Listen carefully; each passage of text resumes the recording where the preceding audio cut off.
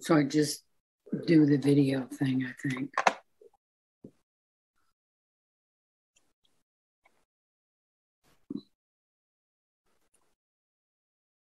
No, I should be in there now.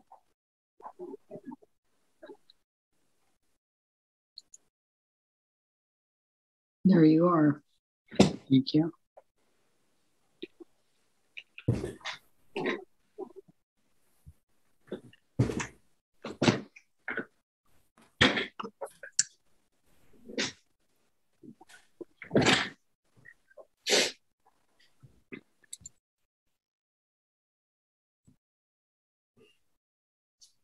Okay, good evening, everyone. Looks like we have everyone here.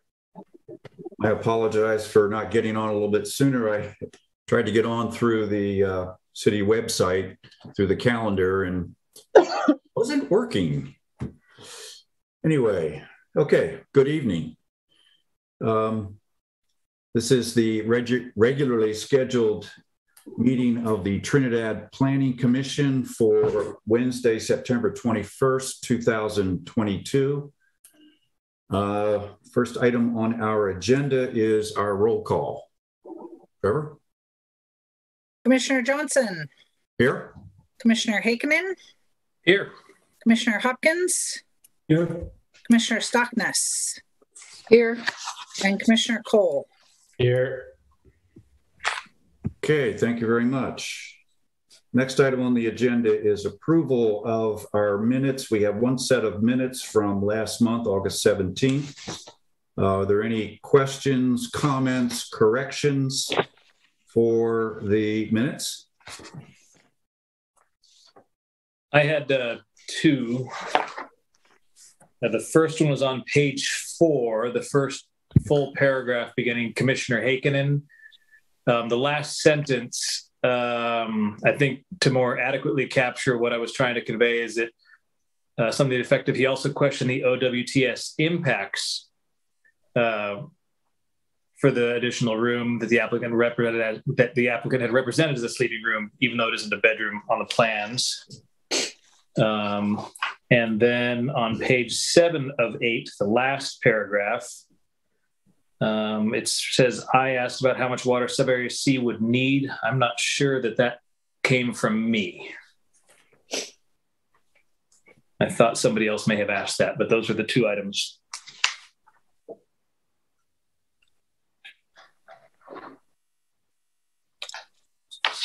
Okay, so are you suggesting a change there, Aaron? Yeah, I don't know if it's worth staff going back and just, I don't know how they would possibly find it's a kind of a minor thing, but I'm just not sure it was. I don't recall asking about subarea C and the water demands. I remember discussion about it, but I don't recall me initiating it. But it wasn't the shortest meeting of my tenure, so my memory could be a little off at the end. That's all. Understand. Well, it'll be in the record of this meeting, and we can get with Anton and make the changes necessary. Any other questions, comments on the minutes? Diane? Page 7, where Aaron was. So Trevor said that the city should conduct a water rate analysis and an annexation study for further details. So, Trevor, have you talked to them since the meeting? To who? To the city. Who would do that? Oh, I believe the city already has that planned, so NGHD would complete that. Yeah, because with the drought and all concerns, that would be good. And then the water committee would work on that too, the advisory committee. Are you on that, Aaron? Is he on that? He's gone. Okay. Yeah, Aaron acknowledged that he is on that water advice. Okay, I think that's it, Richard. Thank you. Okay. Any others? Yeah, I had one on page 4. Yeah, I said that the plan was beautiful. I agree that it's beautiful, but it's inappropriate for that site. It's not inappropriate for Trinidad overall. It's just for that site. Which paragraph are you looking at, Tom? Page 4, third paragraph down. Hopkins stated the design was beautiful and inappropriate for Trinidad. I do not agree with inappropriate for Trinidad. It's a beautiful plan, but it's just not appropriate for that site. Or for that project. Yes. Okay. Thank you. Thank you. Any others? Okay, what I will suggest is I will contact Anton when he returns, and I'll just ask him to review the video of this meeting to pick up the requested and suggested changes to the minutes from last month.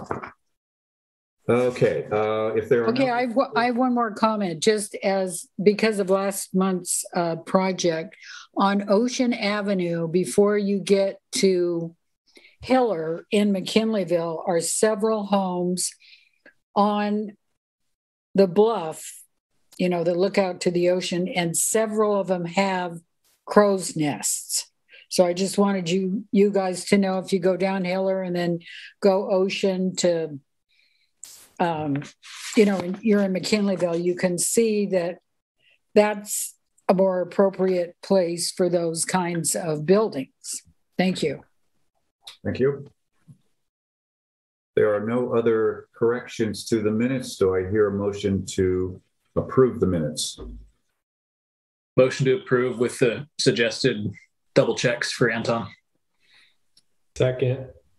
Moved and second. Any further discussion? Hearing none. All in favor of approval of the minutes, say aye or raise your hand. Aye. Aye. Aye. Passes unanimously. Thank you very much. Next item on the agenda is approval of our agenda for this evening. And this evening we have three major items to discuss: the general plan update for noise element, the general plan update for the figures 1 through 14, and then the housing related zoning ordinance update. Any requested changes to the agenda this evening?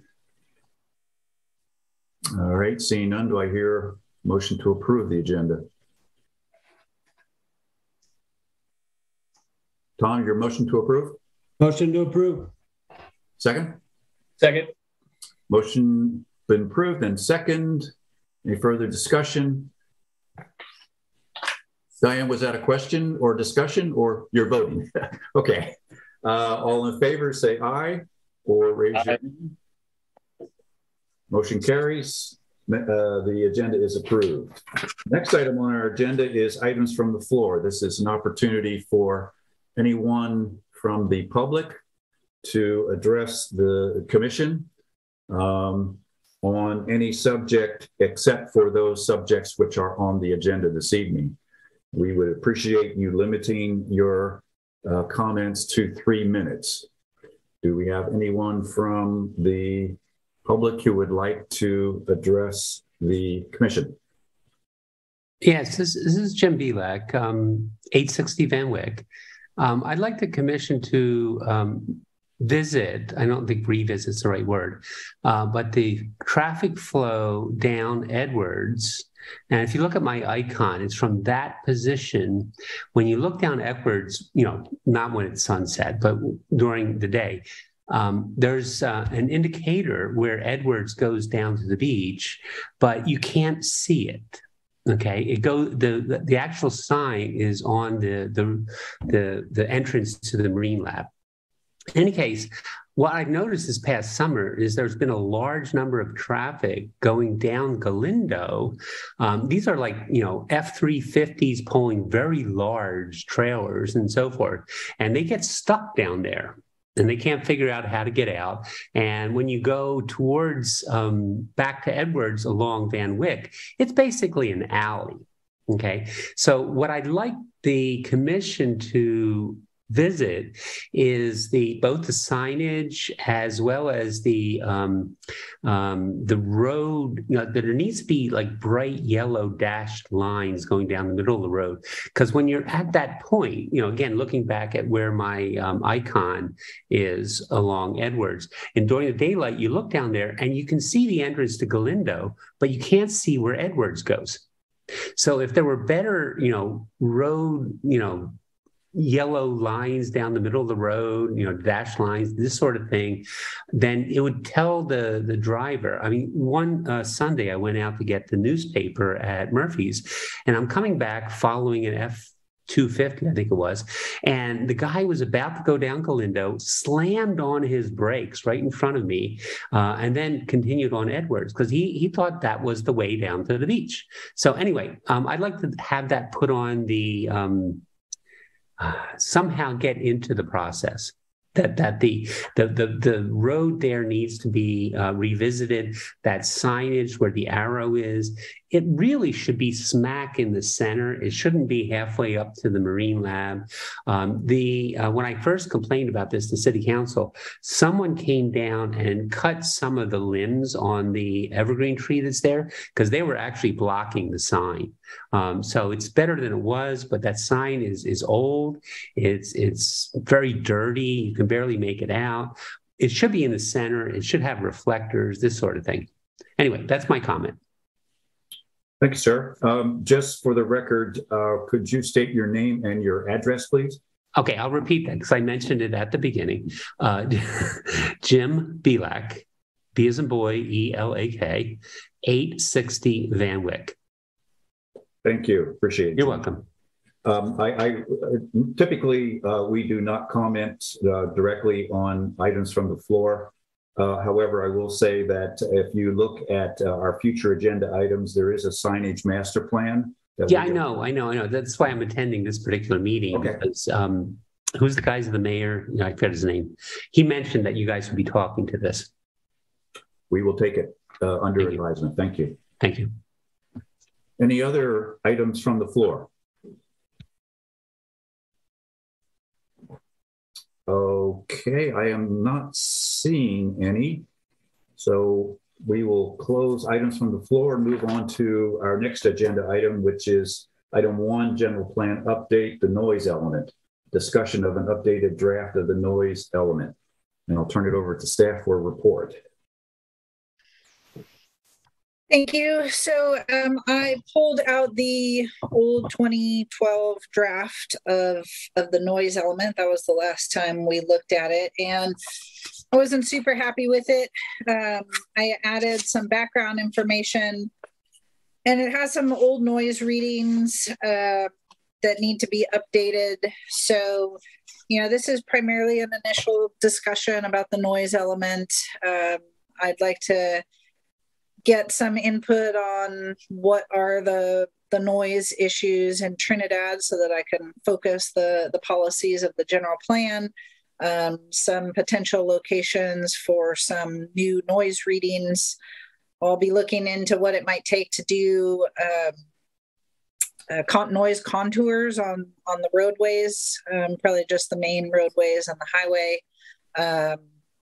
Since that is a requirement for a noise element, I don't know how much sense it makes for Trinidad to spend, put a lot of effort into something like that. But anyway, so this will be a continuing discussion, and this is just the starting point. Okay, thank you.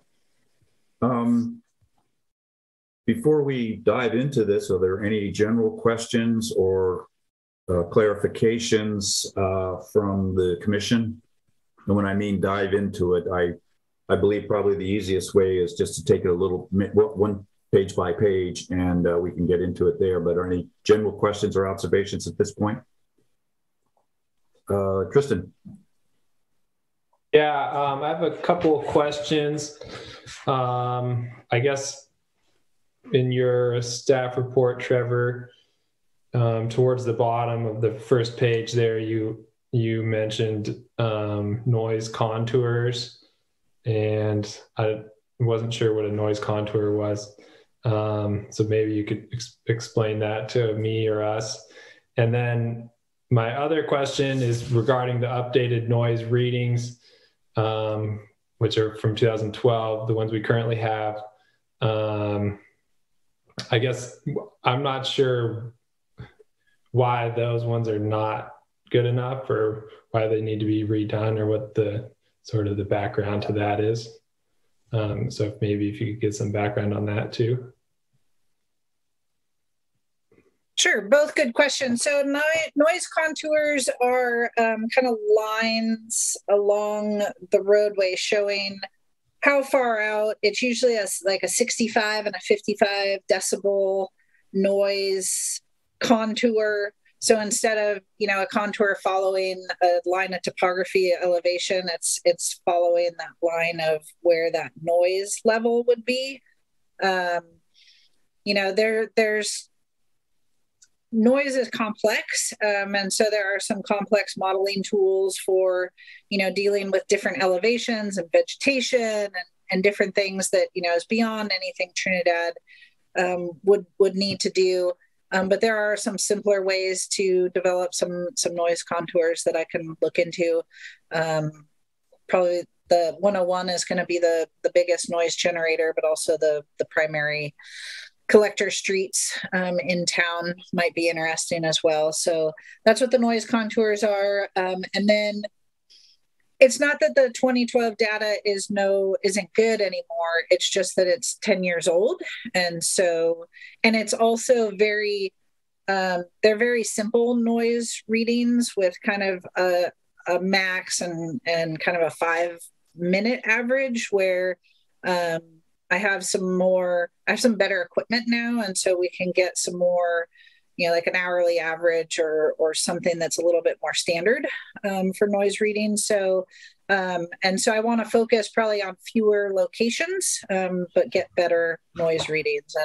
And we can repeat some of these places that we did in 2012 and see if the noise environment has changed as well. And then another thing to think about in addition to locations is timing.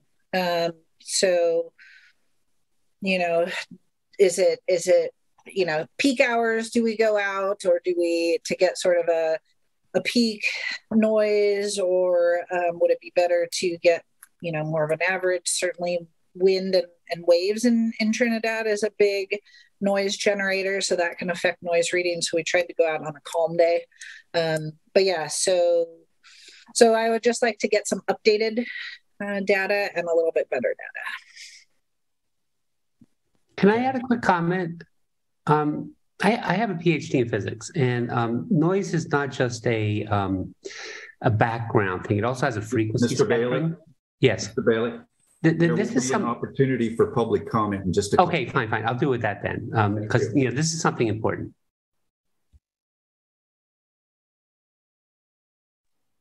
You're muted again, Richard. Sorry. I just had a general question / comment, just kind of clarifying, Trevor, your intent tonight. Obviously, this is just the noise element, right? As opposed to noise ordinance policy, like there shall be noise. So that's kind of a whole separate discussion.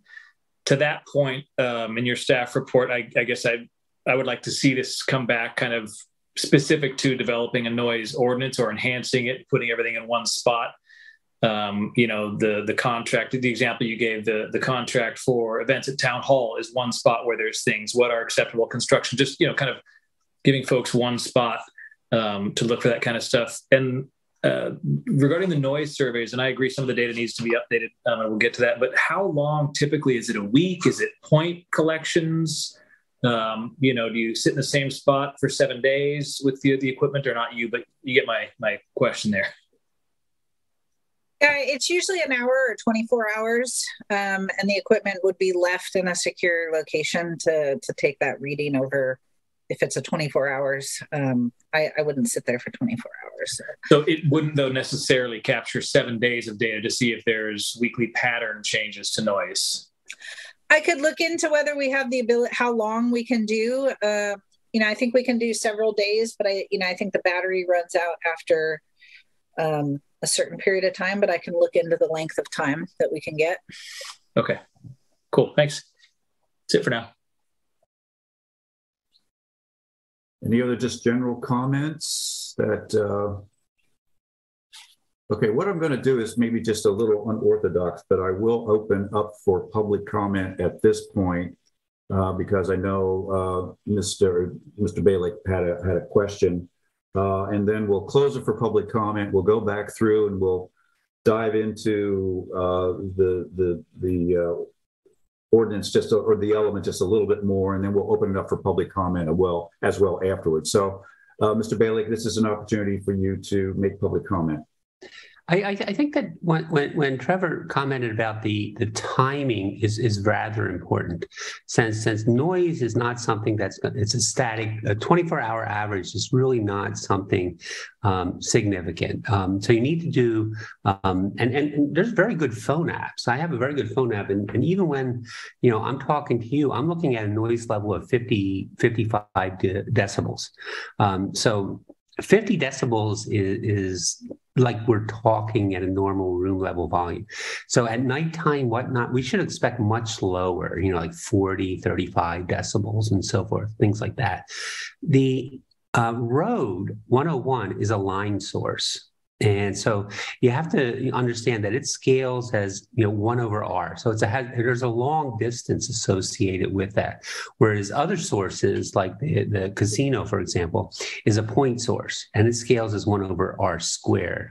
Anyway, I could explain this in greater depth, but for the moment, I suggest that we do more time-specific data collection as well as location collection. And so I think Trevor is absolutely correct in the time-specific location collection.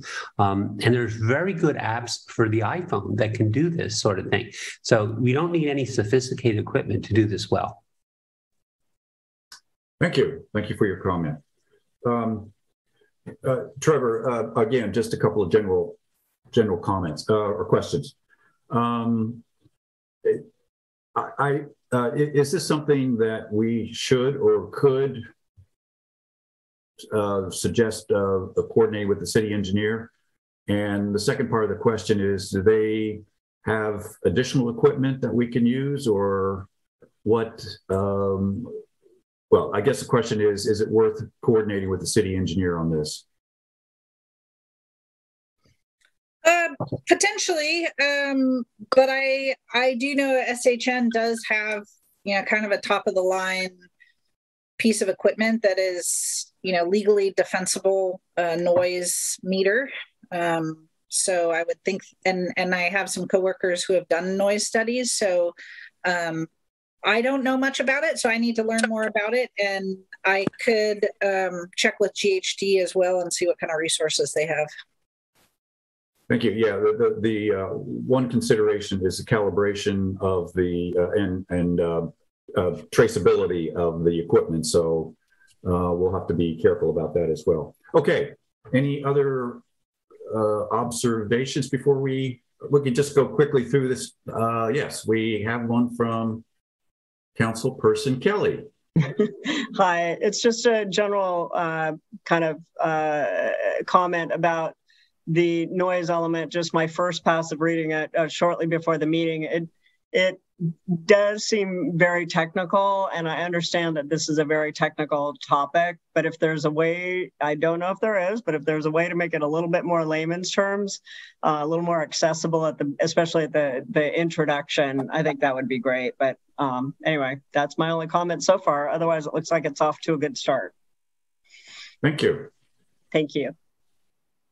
Any other public comments before we move on? Okay. I think perhaps the easiest thing is to just go through this. It's not very long. We can just go through it quickly, page by page.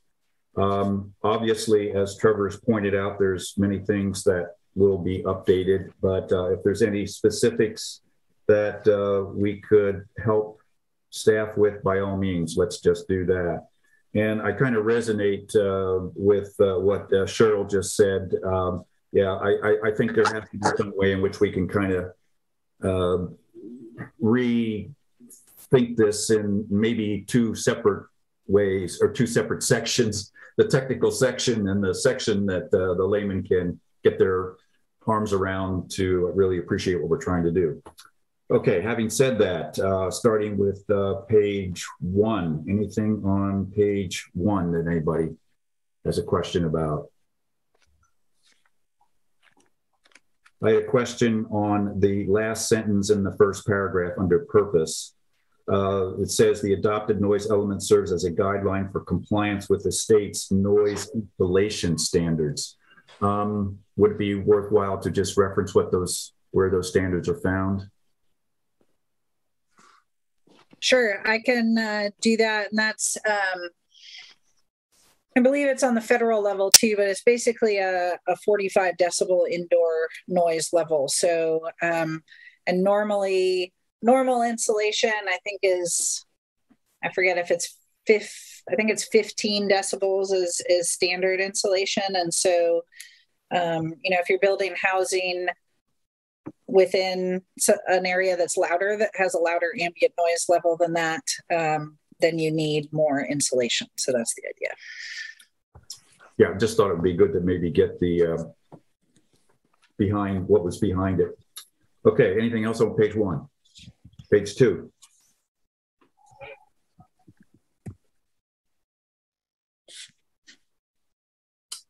Nothing on page 2. Page 3, this is where it gets kind of technical.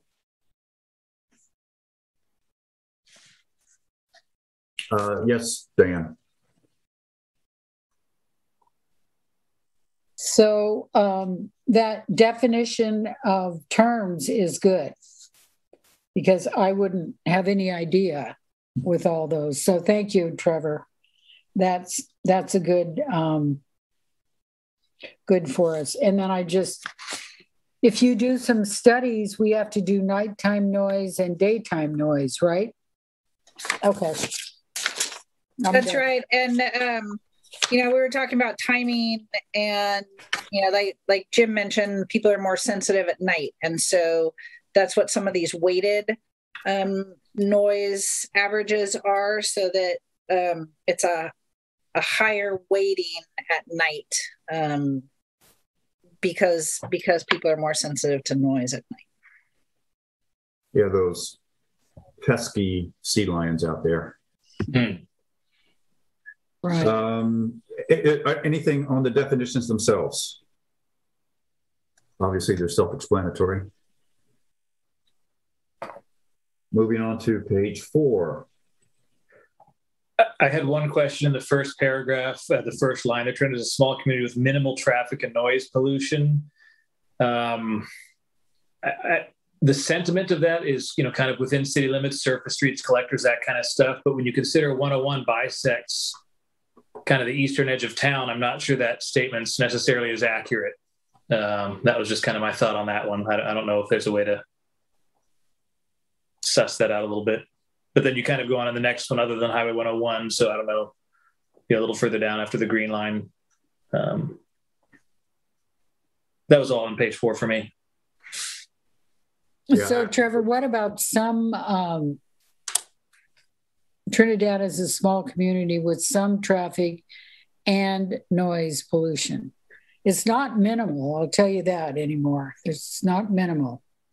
And with the school, and the beachcomber and the winery and the homeless, it's not minimal. So maybe take that out. Actually, I think when we looked at this in 2012, that was one of the first comments that we made as well. So, message understood. Any other issues on page 4? I had just a couple of real fast.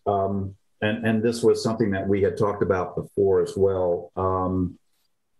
After the strikeout where you say, other than Highway 101, other factors influence noise level, etc., are low-flying Coast Guard helicopters. I suggest we change that to aircraft for a more generic aviation look.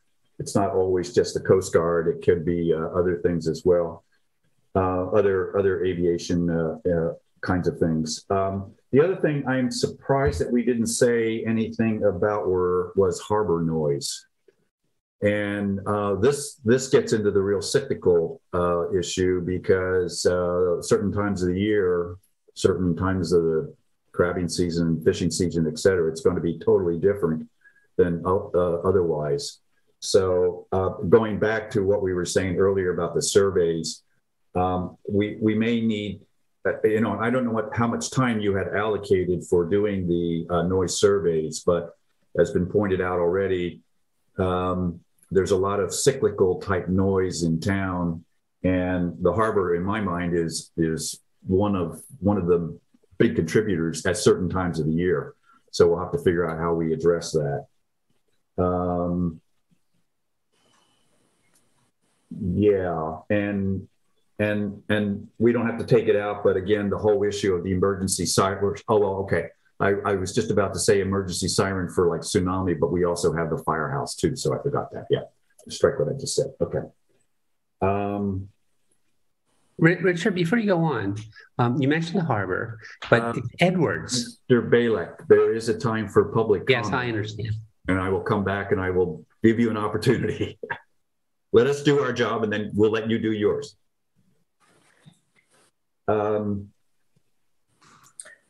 Anything else on page 4? Yeah, Tristan. Yeah, under traffic noise, the second to last paragraph, that last sentence that you added there that's printed in red about traffic volume not having a major influence on traffic noise levels. I mean, it is considerably when there's no traffic on Highway 101 in the early mornings, and at night it's a lot quieter, at least at my house up the hill. And I mean, I get like maybe like whether there's a medium amount of traffic or a lot of traffic, there's maybe not a lot of difference in noise, but if it's like 0 versus say 50% traffic load, it is more significant. Well taken. I have the same thing at my house. So yeah, I'll add once at a certain level, I think is what it is. Yeah. Tom? And yeah, I was going to mention 101 too. The going up that hill and towards, Barry, that sound's got to get louder going up that hill. And there's times when they come down with the truck brakes, and it's just crazy how loud it is in the early mornings. And there used to be one guy that would just do it. It's like 7 o'clock in the morning. Is there any way we could petition for a sign or some kind of like keep your brakes at a minimum? Or, I mean, I know that's a little different than right now, but it is it is very loud at times. Is that on 101 or Barry? That's on 101, but the sound goes right up Barry. That would probably have to go through Caltrans. I can look into what kind of documentation they might need for a sign like that, because those kind of signs do exist. I have seen them. It might be nice for a lot of people around Trinidad. It's a great point, Tom. Potentially getting that information, what they need ahead of the noise surveys, so we know what to listen and how to listen, to see if we can. I had one more question on page 4. If there was nothing else in the last paragraph there, where you talk about differences in elevation, and have a really nice explanation paragraph. I don't know if that was struck in an effort for brevity, but with kind of the sentiment to make this more user-friendly to the layperson. I think that is a nice job of, that might be something to incorporate elsewhere, or just to keep somehow. Okay. Anything else on page 4? Page 5. I had a couple things on page. Oh, sorry. Go ahead, Diane. Didn't see your head up.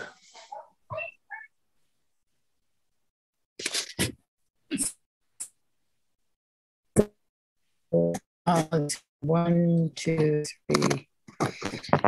Under aircraft noise,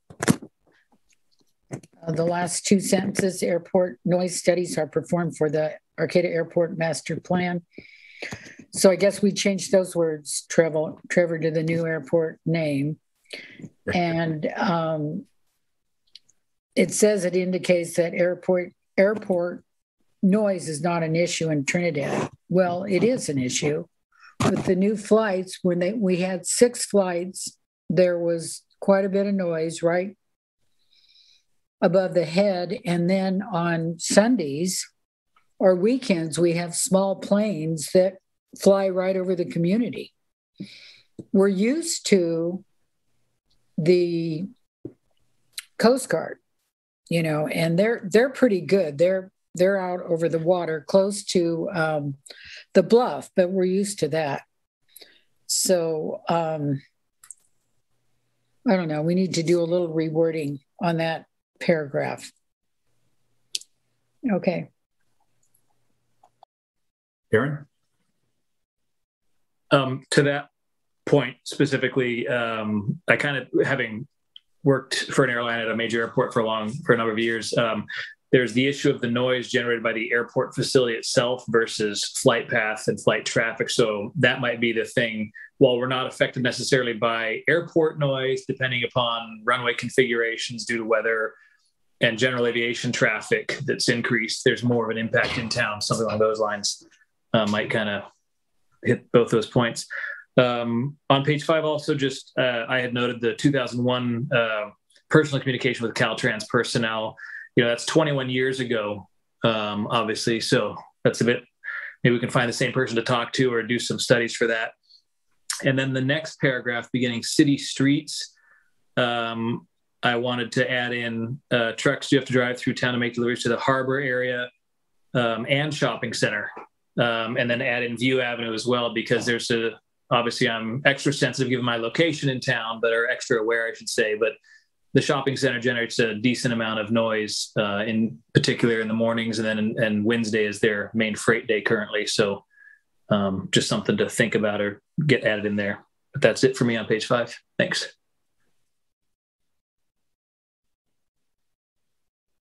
Okay, just a couple of other comments. The third paragraph starting, according to common practice. I think that's good information, but it seemed a little inappropriate to have under traffic noise since it dealt with unshielded residential development. So I would suggest we move that under someplace under stationary noise sources, perhaps, or somewhere else. I mean, I think it's good info, as I said, but I wasn't clear to me that it should be in traffic noise, in the traffic noise section. So that's one consideration.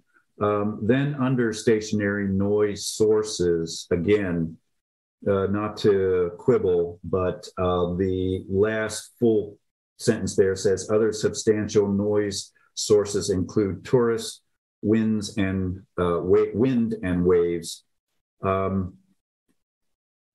Yeah, tourists do contribute to noise, but it wasn't clear to me why we were not including again the harbor noise. And also, the restaurants in town operate a number of refrigeration units, air conditioning units, et cetera. And I've even heard of complaints in the past about those. So maybe we should include restaurants or some way to make it a little bit more general as opposed to specifically three things. Okay, anything? Yes, Kristen. I guess sort of piggybacking on you, Richard, the note about tourists in this, I feel like that doesn't fit in the stationary noise sources category because it's not particularly stationary. I don't know exactly where the best place to put it, but and then also I guess I want to add Berry Road to the truck traffic street list. Because there's actually a lot of big truck traffic on Berry Road, which is actually really noisy. And what's the generator of that? Is that the guano? Yeah, that's the guano. Yeah, it's like, I mean, it's better now, but it was like almost every day.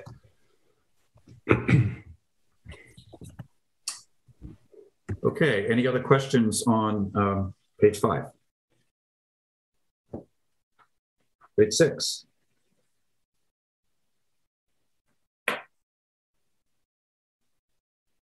My general comment is that yes, the data needs to be updated, obviously. So, but to this, I think that the table is great, but the data has to be updated.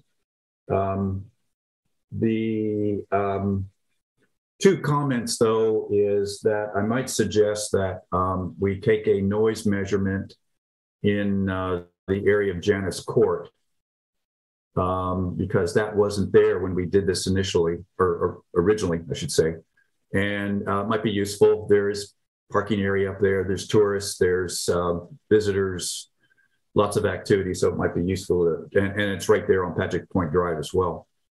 The other very nitty thing is that the Patrick's Point Drive Recycling Center is no longer there. So you just strike that item in the parentheses.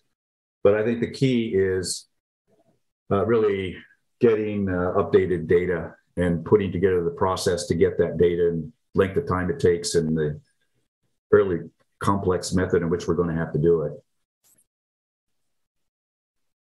Any other questions or comments from commission on this page?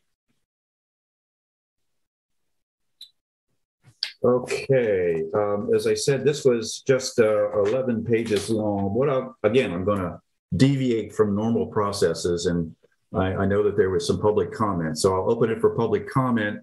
And if anyone has any comments on the first 6 pages, now, if you would like to speak now, we'll be glad to hear you.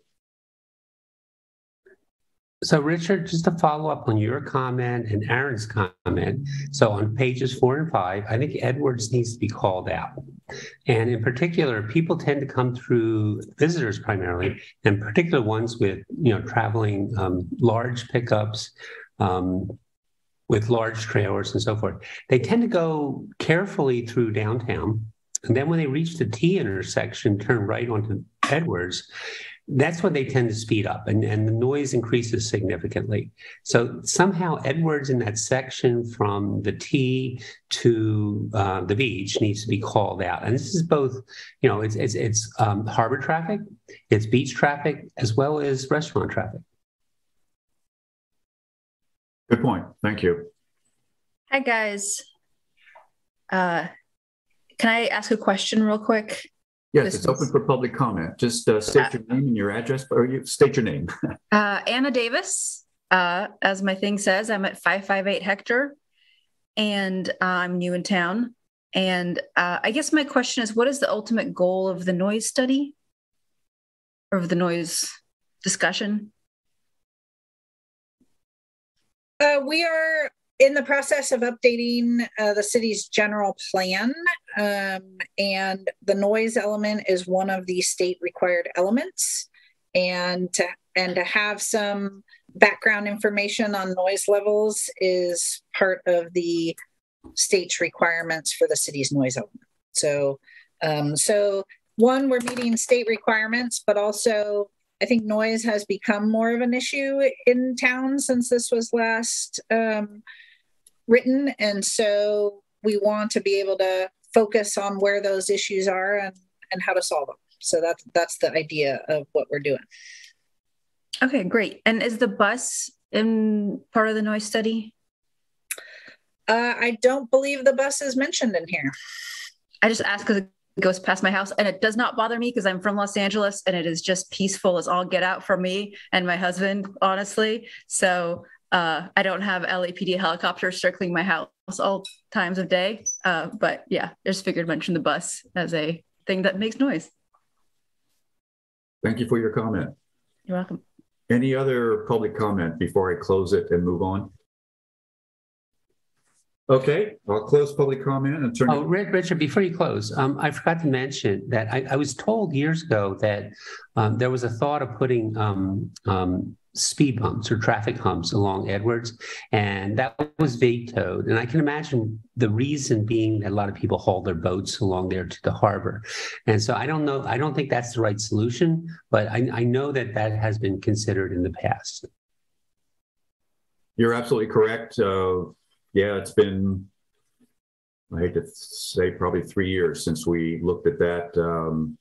And that's not to say that we might need to look at it again for just these, for another set of reasons other than what was originally addressed several years ago. But thank you. Yes, appreciate you. Yeah, and speed humps can be designed in a way. I know that the ones that, in our home in the Bay Area, that they're designed so that, fire trucks in particular can go through efficiently because they have, wedges in certain distances. So they can be appropriately designed so that someone calling a boat down to the harbor doesn't have to go bumping over the boat, over the hump. Yeah, let's remind ourselves of these comments if that project comes up again. Thank you. Appreciate it. Okay, hearing no other public comment, I'll close it and we'll move on and finish off then the first scrub of the noise element. So on page 7, anything on page 7?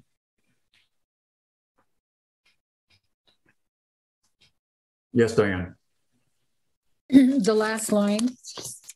For areas where the existing noise environment is unacceptable, new development should generally not be undertaken because there may not be sufficient noise reduction measures to bring the development into compliance with the noise policy in this element.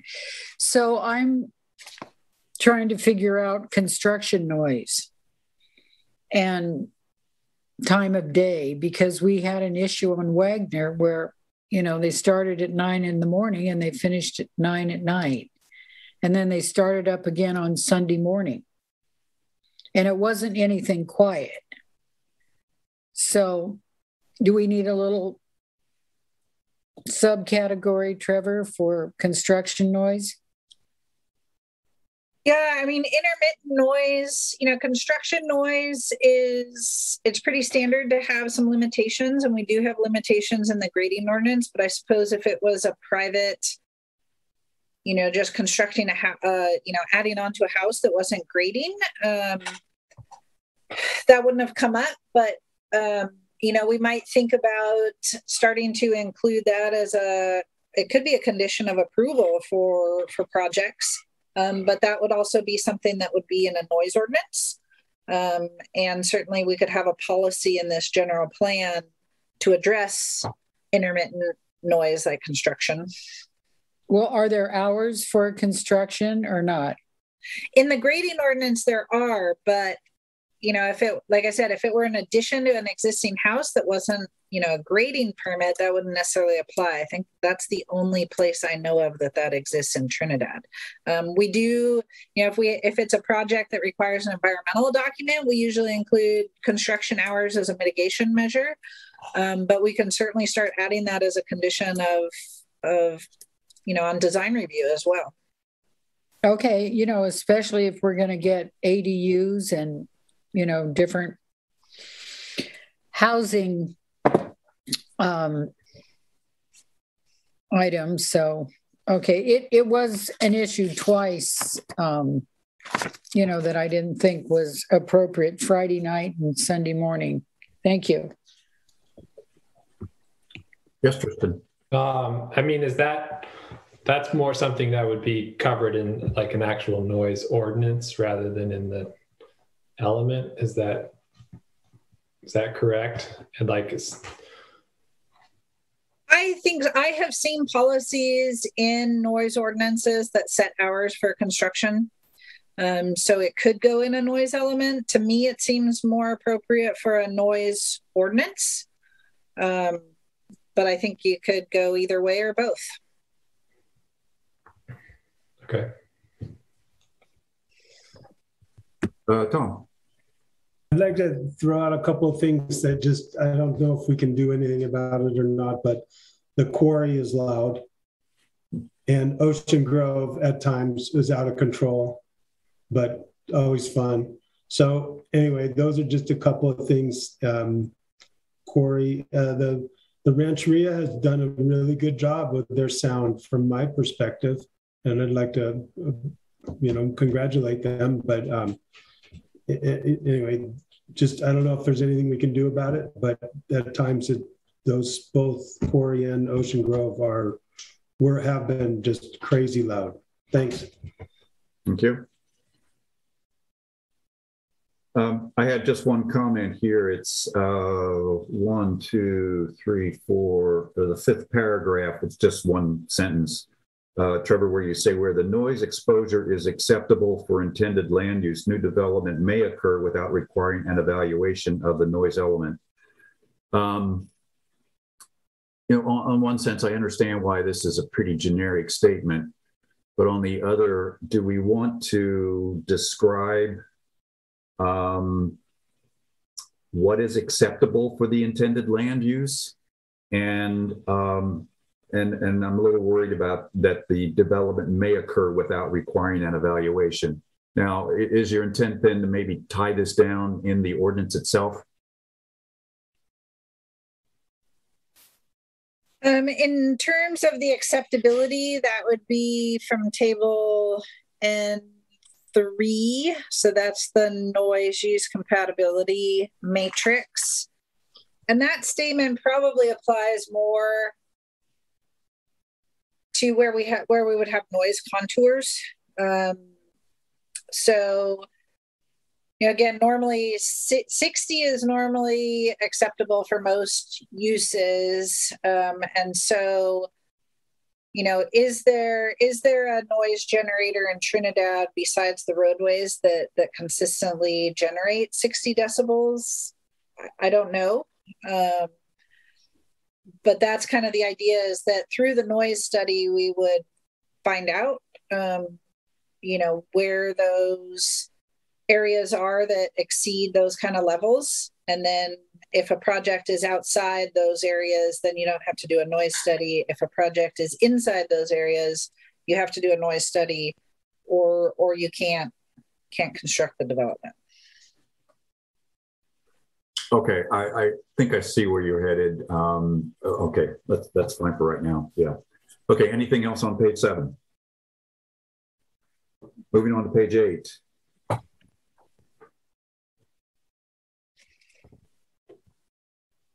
Yes, Diane. So Trevor, on the matrix, the last category, industrial, manufacturing, utilities, agriculture, can we add and construction? Or is the matrix set in stone?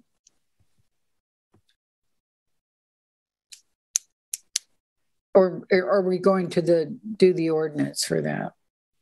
It's not necessarily set in stone, but I think this is so what this is saying is that if you're going to put in an industrial use, these are the acceptable levels. So it's not, these are the acceptable noise impacts on the use, as opposed to the noise impacts of the use, if that makes sense.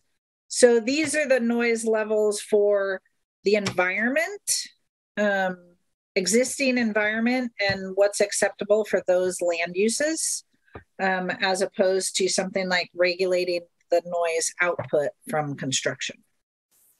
Okay, thank you.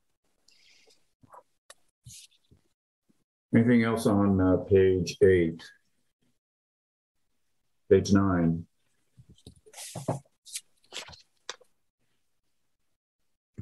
I have a couple comments. Another editorial comment, wherever I see program, I get a little nervous, only because this is one more thing that the city would be responsible for doing.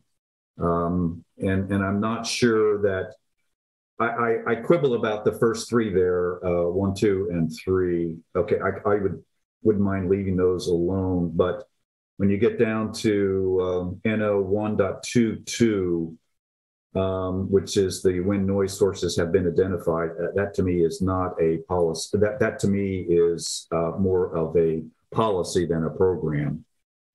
But again, I'll wait until we actually see this thing come back together. But I do worry about these program versus policies. And the other question was, and I'm surprised, Diane, you didn't jump on this, 1.4, restrict truck traffic to designated routes. Well, first I was leaving it for you. Oh. And for Aaron, because Aaron's got all the trucks right on Wednesday, right behind the market.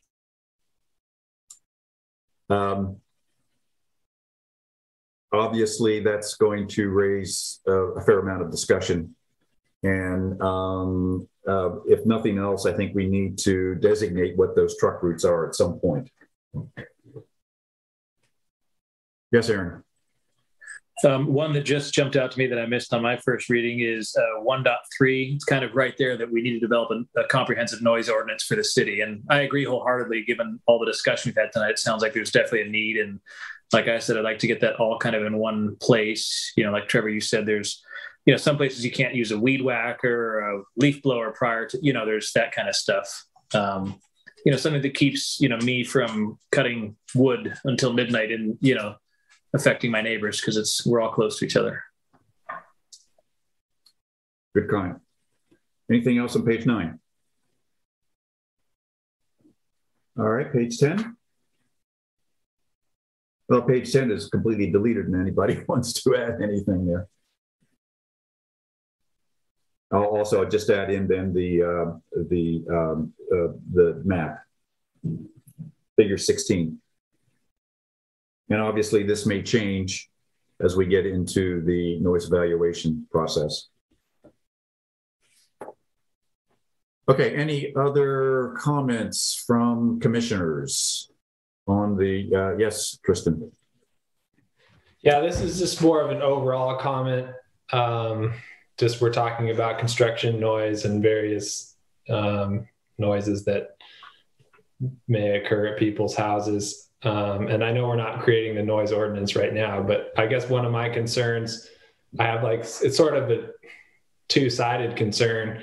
One, like regarding construction noise, I would be, I guess, nervous to like limit construction noise to, you know, weekdays between 8 and 5 p.m. because I feel like that really punishes anybody who might want to be doing anything on their own work on their own house. Because who also has a job, they wouldn't be able to do that in the evenings or on the weekends or something like that. And maybe they don't want to or can't afford to hire somebody to do that sort of work. And then, of course, the other flip side is like something that really, I guess, bugs me, maybe like construction noise bugs Diane, is like leaf blowers.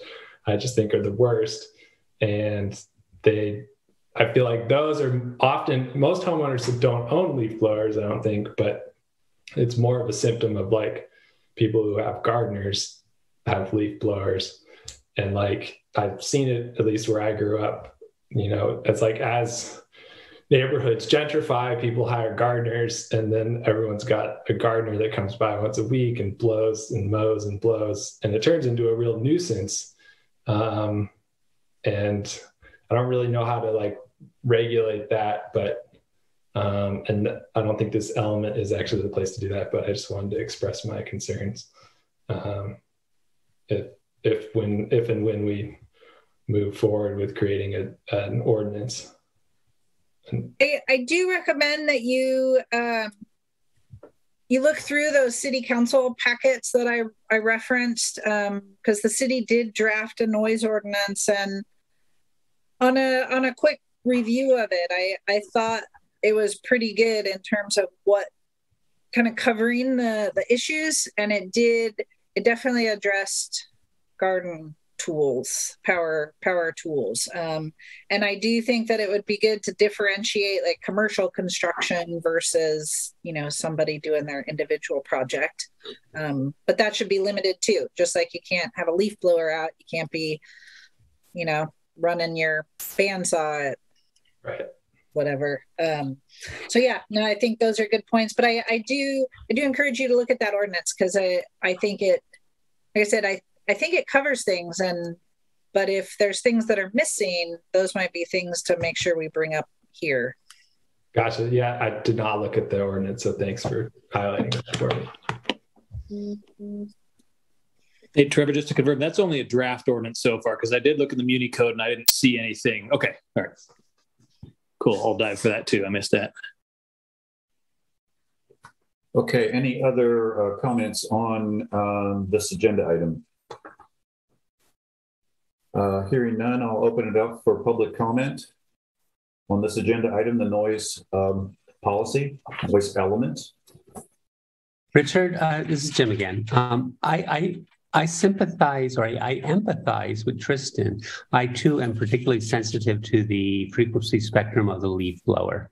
And my observation is it's not a question of gentrification, it's a question of the absentee homeowner, perhaps putting the homes up for Airbnb. Those are the ones that are particularly, you know, the landscape maintenance people. And in terms of the homeowner doing their own work around the house, I think it's more common to allow, you know, a time of like 8 a.m. to 9 p.m. for, you know, homework, you know, in terms of around the house. You know, the quiet time might be after 9 p.m. or something. So there's, you know, a reasonable number there. I don't know what the right number for Trinidad is, but I think a reasonable number so that homeowners can do their work after working hours. But yeah, Tristan in particular, I empathize with you, and you know, the leaf blowers, and thank God that California is now going to outlaw the sale of gas-powered leaf blowers. Thank you for your comment. Any other public comments? Okay, thank you for that discussion. Our next item agenda is the general plan update of the figures 1 through 14. Trevor, anything you want to say for a staff report there? Yeah, let me First, let me apologize. I'm going to have to take 2 minutes and run to the restroom real quick. Oh, Sorry okay. about that. We'll take a 2-minute break. 2 minutes is good. Thank you. Okay.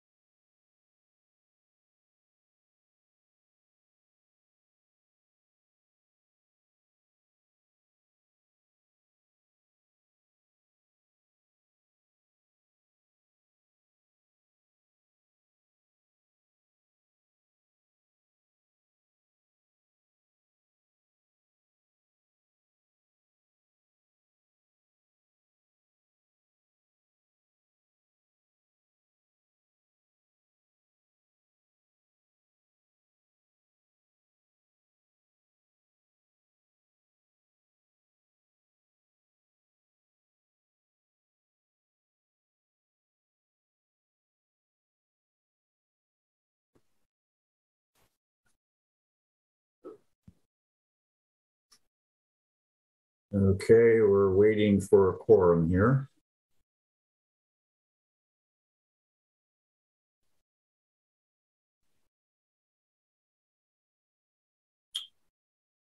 All right, we're just waiting for Diane.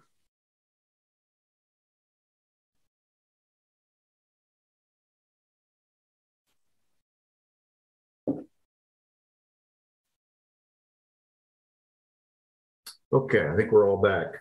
All right, so we are on our next agenda item, the general plan update figures 1 through 14. Trevor? Yeah, so these are the long-awaited figures. That was a big hurdle for a while to get through these and get updated figures. Most of them you have seen in an earlier form with other elements. And then I also included the existing zoning ordinance. Now, I do want to point out this is not the official zoning ordinance, that first map in there, the land use and zoning map.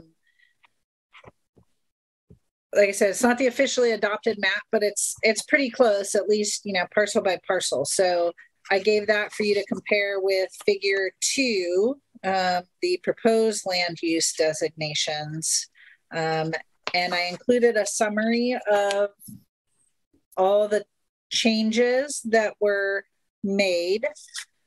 So I just want you to review those and provide any input. Figure 1, I'm kind of excited about some of these figures, but figure 1 is a brand new figure. We had our geologists map the bluff edges in Trinidad using both some LIDAR and then field verification, because the appealable area is based on, whether it's between the sea and the first public road, whether it's within 300 feet of a bluff, 100 feet of a creek. So, and the bluff edges are also important for the exemptions. If you recall, within 50 feet of a bluff, things aren't exempt. So this map was a fair amount of work in terms of, so everything below the mean high tide line is within the state's retained jurisdiction. So the Coastal Commission retains jurisdiction for CDPs. And then you have the yellow is the areas that are where coastal development permits are appealable to the Coastal Commission. And then the orange area are where CDPs are not appealable to the Coastal Commission. Now, currently, Underwood, since it does not continue all the way to that state park road, was not designated as the first public road. So currently it's designated as Trinity Street, but I think even staff agree with me that really it should probably be Underwood. But I assume Coastal Commission will have a lot to say about this map. And then you can see the coastal zone and the tiny little green portion of the city that's not in the coastal zone. So that's a brand new map. And then you've got kind of the land use designations and state and federally owned land. And then figure 4 is, like the water service area, the sphere of influence, the planning area. Figure 5 shows generalized land use outside of city limits. So that's county zoning, basically. Figure 6 are the watersheds. So the city's planning area is based on watersheds. And so these are, again, generated in the GIS, so more accurate than past data that we've had. Figure 7A and B show the special status species in the city's planning area, and it's broken down by sort of categories of living things. Figure 8 is a new, we've had a map that shows questionable stability and stable, and I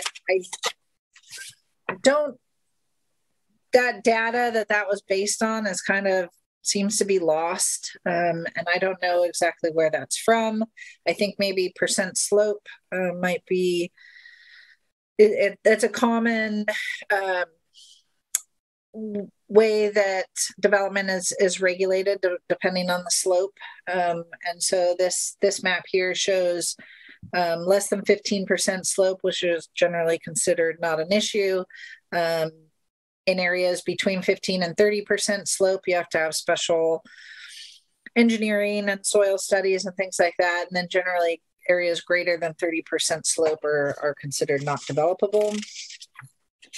Figure 9 is, these are the NRCS soil units. So in 2020, this is fairly new data where they've mapped the Trinidad area, and they finally published that in 2020.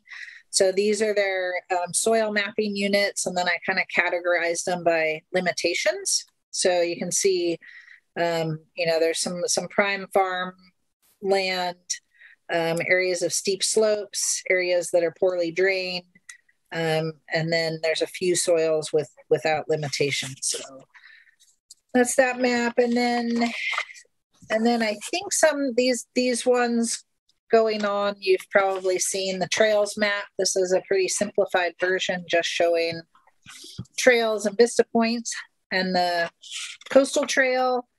And then figure 11 you recently saw with the circulation element. Figure 12.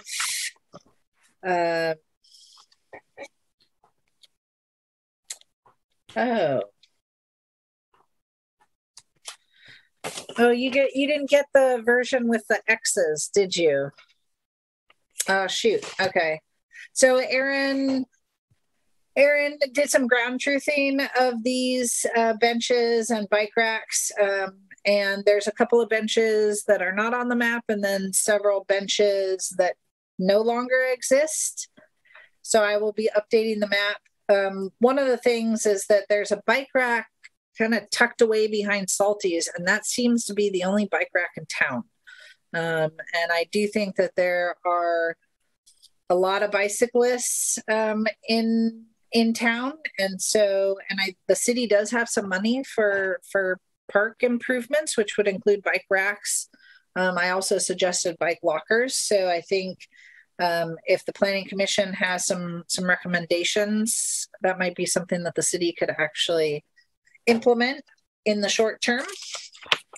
And then figure 13 is an updated stormwater map. It also shows the LID infiltration areas. And then the water service area 14. Okay, thank you. For planning commissioners, are there any general comments before we look at the specific maps? Aaron? I just had a general comment, kind of getting caught up on the changes coming to the zoning. I guess my first question is, one, have those already happened and been approved by a previous commission or council? And then the follow-up to that, for example, the plan development to the mixed use, and the PR being retermed PC. And I guess my question on that is, where can I find those new descriptors that I can see what activities are allowable under that? Is it just simply a nomenclature change and we're just going to strike out, for example, PR and make it PC? Or I guess those are kind of my questions on that. Yeah, good questions. For now, yes, it's just a nomenclature change. But we are going to be updating the zoning ordinance. So we are also going to be updating those zones and the allowable uses in those zones. I don't expect them to change a whole lot, but I imagine, we're going to add some uses, maybe take some uses away, maybe make things more general. But yeah, so we will be updating those zones. For now, they're primarily nomenclature changes. Go ahead. Sorry, Harbor, for example, that one was commercial previously and is now a new one. So that will... Yeah, so that is a good point. That is a new zone. Currently, the harbor area is not certified by the Coastal Commission, so it is an area of deferred certification. The Coastal Commission did not certify the city's commercial zoning of that. They didn't feel it was protective enough of coastal dependent uses. It was, because it's more of a general commercial designation. At one point, the city did try and designate a harbor area, and the Coastal Commission rejected it. At the time, there was some question as to the status of the harbor, the mooring field primarily, and whether the city did actually have ownership of that from State Lands Commission. Normally, it's State Lands Commission that owns water below the mean high tide, but that was granted to the city back, I think, mid-'80s. I believe that happened. So, and then, yes, so the planning commissions in the past, the last time we were talking about the land use element in 2018, did review these changes. Other than that parcel along Mill Creek. So that's the one that's highlighted. And then also along the shoreline, because we had the city limits at the parcel boundaries, and we found that city limits actually extends to the high tide line, which is well beyond what the parcel boundaries showed. So I made some adjustments along the shoreline.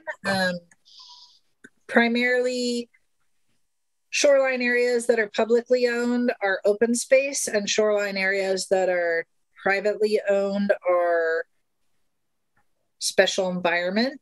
And then in the harbor, I kind of followed along where the area is developed on an aerial photo to do that zoning. So I tried to make it more accurate. So yeah. And then just one final, so all the changes you've listed out here still would need to come before the Planning Commission and go through the whole process before they would become official. Am I understanding this correctly? Like, for example, correct. The Prairie Road parcel. Okay. So these are just kind of a list of things that are in the pipeline, so to speak. Nothing we do. This is just, okay. Thank you. But this is, figure 2 is going to be the basis of the new zoning map. So, it's going to go back to the Coastal Commission. I know they're going to have more comments. There's going to be more iterations of this, but once it's recommended by the Planning Commission to the City Council, that will be the basis of the new zoning map.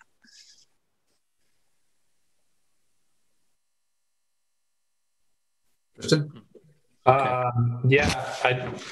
guess I had a question or maybe a comment about that one parcel on Mill Creek that you want to rezone. Have you has anyone reached out to the landowner and asked for their opinion on that? I guess I feel like that would be an appropriate opinion to get before. Yes, I think I agree. I think we should do that as well. Normally, I mean, really, it's going from open space, which is not developable, to, and that parcel was owned by the city for many years and then sold when the city had some financial trouble. And I know probably the owners bought it just so it couldn't be developed. And so they might want to keep it open space. But yes, I would definitely touch base with them at some point. If the Planning Commission even thinks it should be changed. I just did it. It seemed a little out of place to have it as open space when it's no longer city owned. And that's why, but I want to get Planning Commission input on that. And access to that parcel is an issue. So maybe it should say open space, and that's what I'd like to get input on. Is that figure 2, Trevor? Yes. And Kristen, okay. Another sort of, I guess, side question. It looks like the city limits have changed out in the ocean, in the bay, in the past however many years. Maybe that's old. The city limit didn't actually change. It was mapped incorrectly on that old figure. Gotcha. Okay. Diane? I'm okay. Okay. Yeah, I like all the figures, Trevor. I just didn't know, you mentioned something about Trinity Street should be labeled somewhere Underwood, but it says Parker instead of Underwood. But which figure is that? I don't know. I can't remember. It might be, I don't think it's not the trails. It's the corner, by the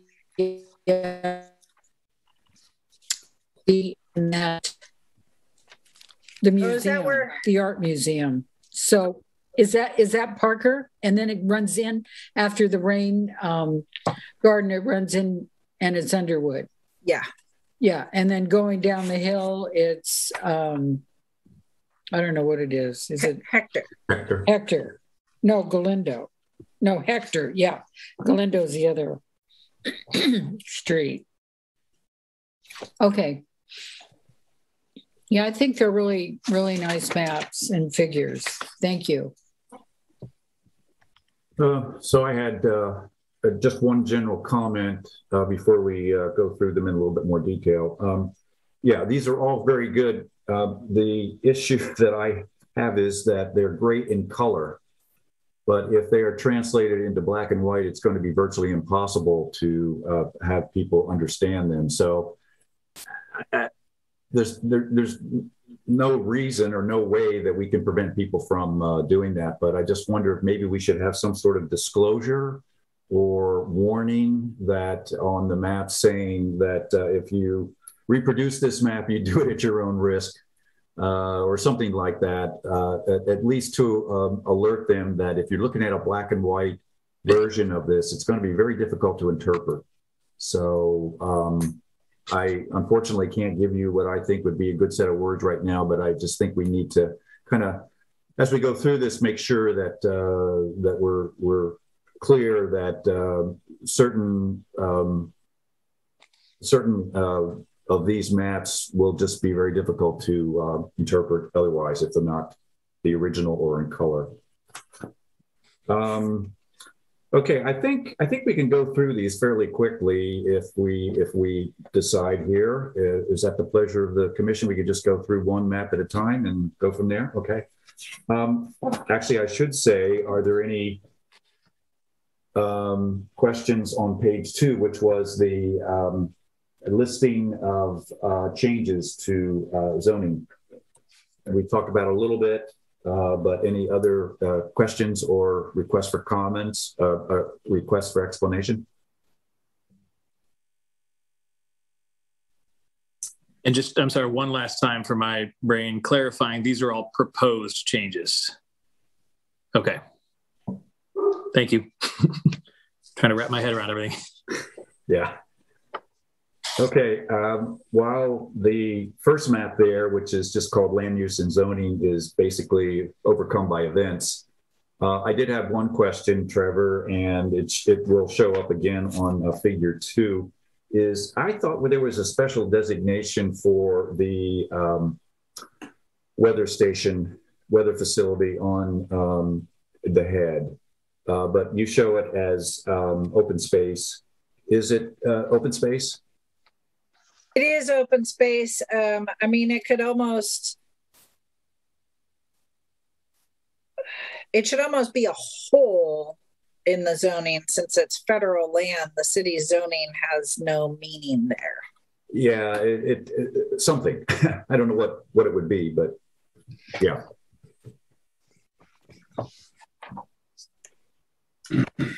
Tom. Yeah, back on the zoning page, the first one, Mill Creek doesn't look right with I mean, it's not, okay, so that's going to be proposed. I just didn't know the difference between a special environment and open space. So open space is more restrictive than special environment. Special environment is still fairly restrictive in terms of development. And so basically so the creek that was generated based on LIDAR data. And the special environment zoning is 100 feet from the creeks, on all the creeks. It's either open space or special environment within 100 feet of all the creeks. Thank you.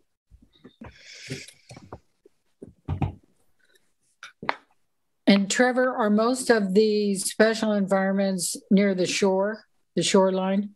Yeah, so the special environment, like if you look along the southeast portion of the city, where those lines fall are based on the old unstable versus questionably stable lines. And I'm not proposing to change those at all.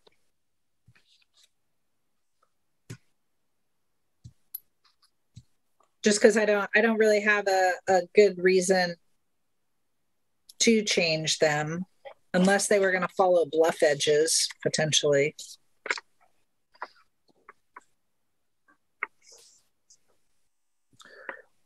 Oh, okay. Moving on. Figure 1, jurisdictions. This replaces that old black and white with the yellow highlighter kind of stuff. This is if that's what it is, this is fantastic. I love this. Nice work, Trevor. I did have 2 questions, or one question kind of in 2 locations with relative to the bluff edge that the staff geologist did. I understand obviously the difficulty in the Mill Creek and McHonus Mill Creek mapping that there, but I don't understand the 2 other gaps. The one kind of, I guess if you will, just beneath the frame property, and then the one going down into the harbor. And I just want to verify that those gaps are not in the continuity enough to generate any concerns with being located within a bluff edge, that kind of stuff for current or future development.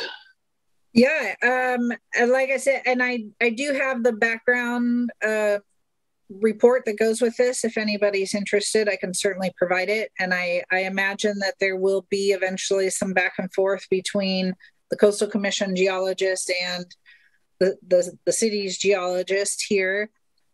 So that lower area, though, where it drops down below Wagner, I think that is pretty well established, that there is a low terrace. So the way the coastal bluff is defined, that it's the first coastal bluff. And so and you're probably all familiar that the geology is very terraced here, where you get, an uplift. And so you get these bluffs and you get these terraces. That's how the geology is. And there is a remnant terrace. And so Cheryl Kelly's property is sitting on that lower terrace. The Churai village is sitting on that lower terrace. But it does not extend, past Ocean Avenue there. And so that's why it pops up. The other gaps are because it is the coastal facing bluff. So like there is a bluff edge above the harbor parking lot that would connect those two, but it's not a coastal bluff. It's not subject to wave action. So, and also up by Mill Creek. So there are bluffs that continue there if you follow the line, but they're not subject to wave action. So that's how the coastal bluff is defined.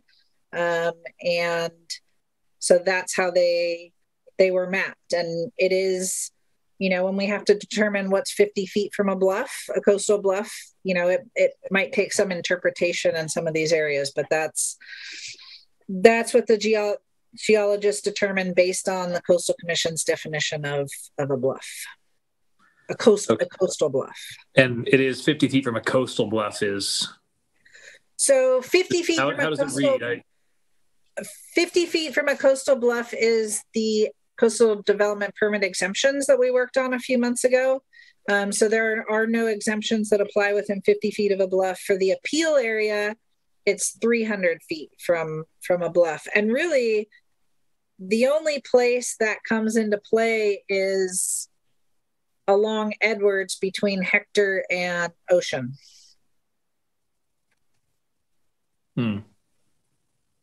Otherwise, between the sea and the first public road was actually further back than the bluff edge. Cool. Thanks. Oh, and I'd love that report. The geologist in me would love to see that. I can geek out on that. So, Trevor, I just have a question. I'm looking at figure 1, and I'm looking at the interface between the local jurisdiction and the appeal area, which looks like it's right there at Edwards above the village, but I'm looking at the north boundary of those parcels where the line doesn't follow the specific property lines or parcel lines.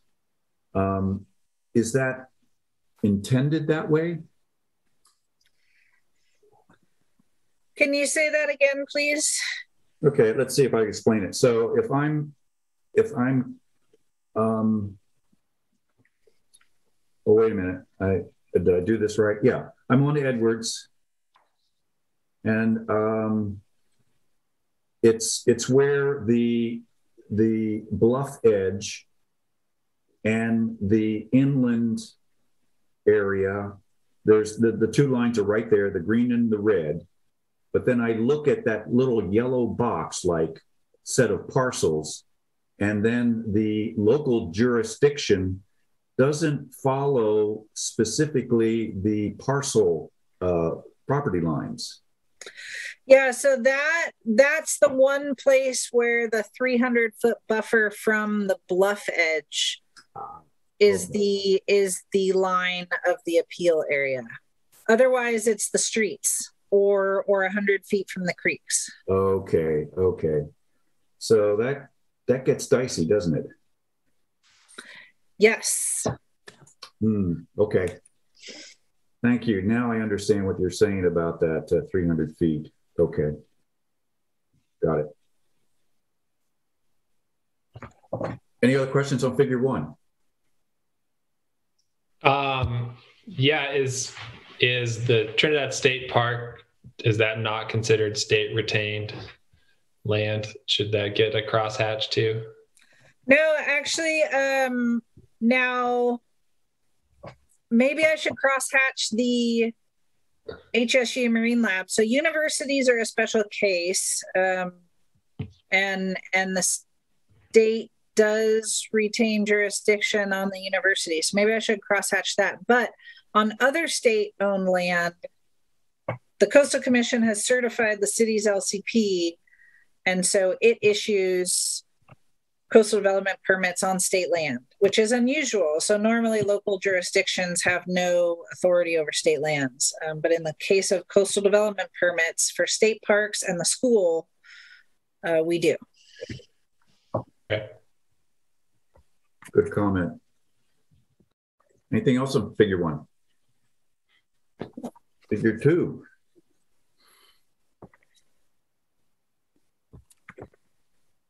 Yes, Aaron.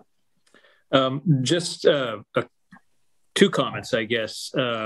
One, where the open space, where the special environment and suburban residential, as you head down, seeing it kind of blur across parcels, and part of the parcel is one, part of the parcel is the other. I don't, and I know you said you didn't want to deal with moving those lines. I don't know if it would make sense to make a parcel all one or all the other. I don't know if that is a complication that's even worth considering. And then an overall comment on this map, getting back to being able to easily differentiate for anybody that sees this, particularly as we move this forward to the Coastal Commission, to the council and onward. I'd like to see any of the parcels that are on your list of proposed, perhaps crosshatched or somehow indicated that these are changes to the existing zoning that are not yet approved, if that makes sense. I think that would help me a great deal, and others as they look at this, to really understand that this map is not set in stone. There's still, I just don't want us to publish something that people think, oh, this is my, going forward. I'm worried that with these parcels are really small. If I tried to outline or point out all the changes, it would get a little messy. We could potentially do like a draft watermark across the whole thing as opposed to just in the corner. So maybe it's more obvious that it's a draft. Or that, and then maybe a little text box saying, note, there are multiple parcels on here that are indicated in a status that hasn't been approved yet. Some, much cleaner than what I just said very awkwardly. But just something to really drive that point home. And then to your point about making, whole parcels, I think ideally zoning lines would follow parcel lines. But for the special environment, it's based on natural resources and natural conditions. And so that's why they don't. I would not want to extend the special environment zone too much or to fill parcels, because that makes the parcel much harder to develop. And so that would be, potentially some kind of taking of private property. But I also don't want to shrink the SE zone, because then the Coastal Commission's going to want justification for that. And so that's why I kind of left that alone in that area. Got it. Juice is not worth the squeeze. Okay. That's it for me. Question, Trevor, and maybe I need to do some investigation. The public and community parcel on Patrick's Point Drive behind the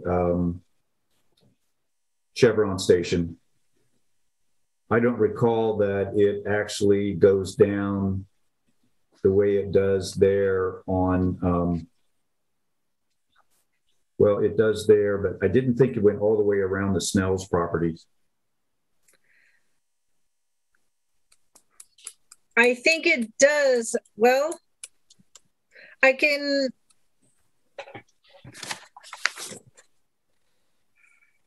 believe it does, and that there's an easement for the Saunders driveway. There is, yes. but that's fine. I'll look into that. That's my thing. Okay. Anything else on figure 2? Are there any questions, comments, concerns about the zoning changes, and then any opinion on the Mill Creek parcel other than talking to the landowner?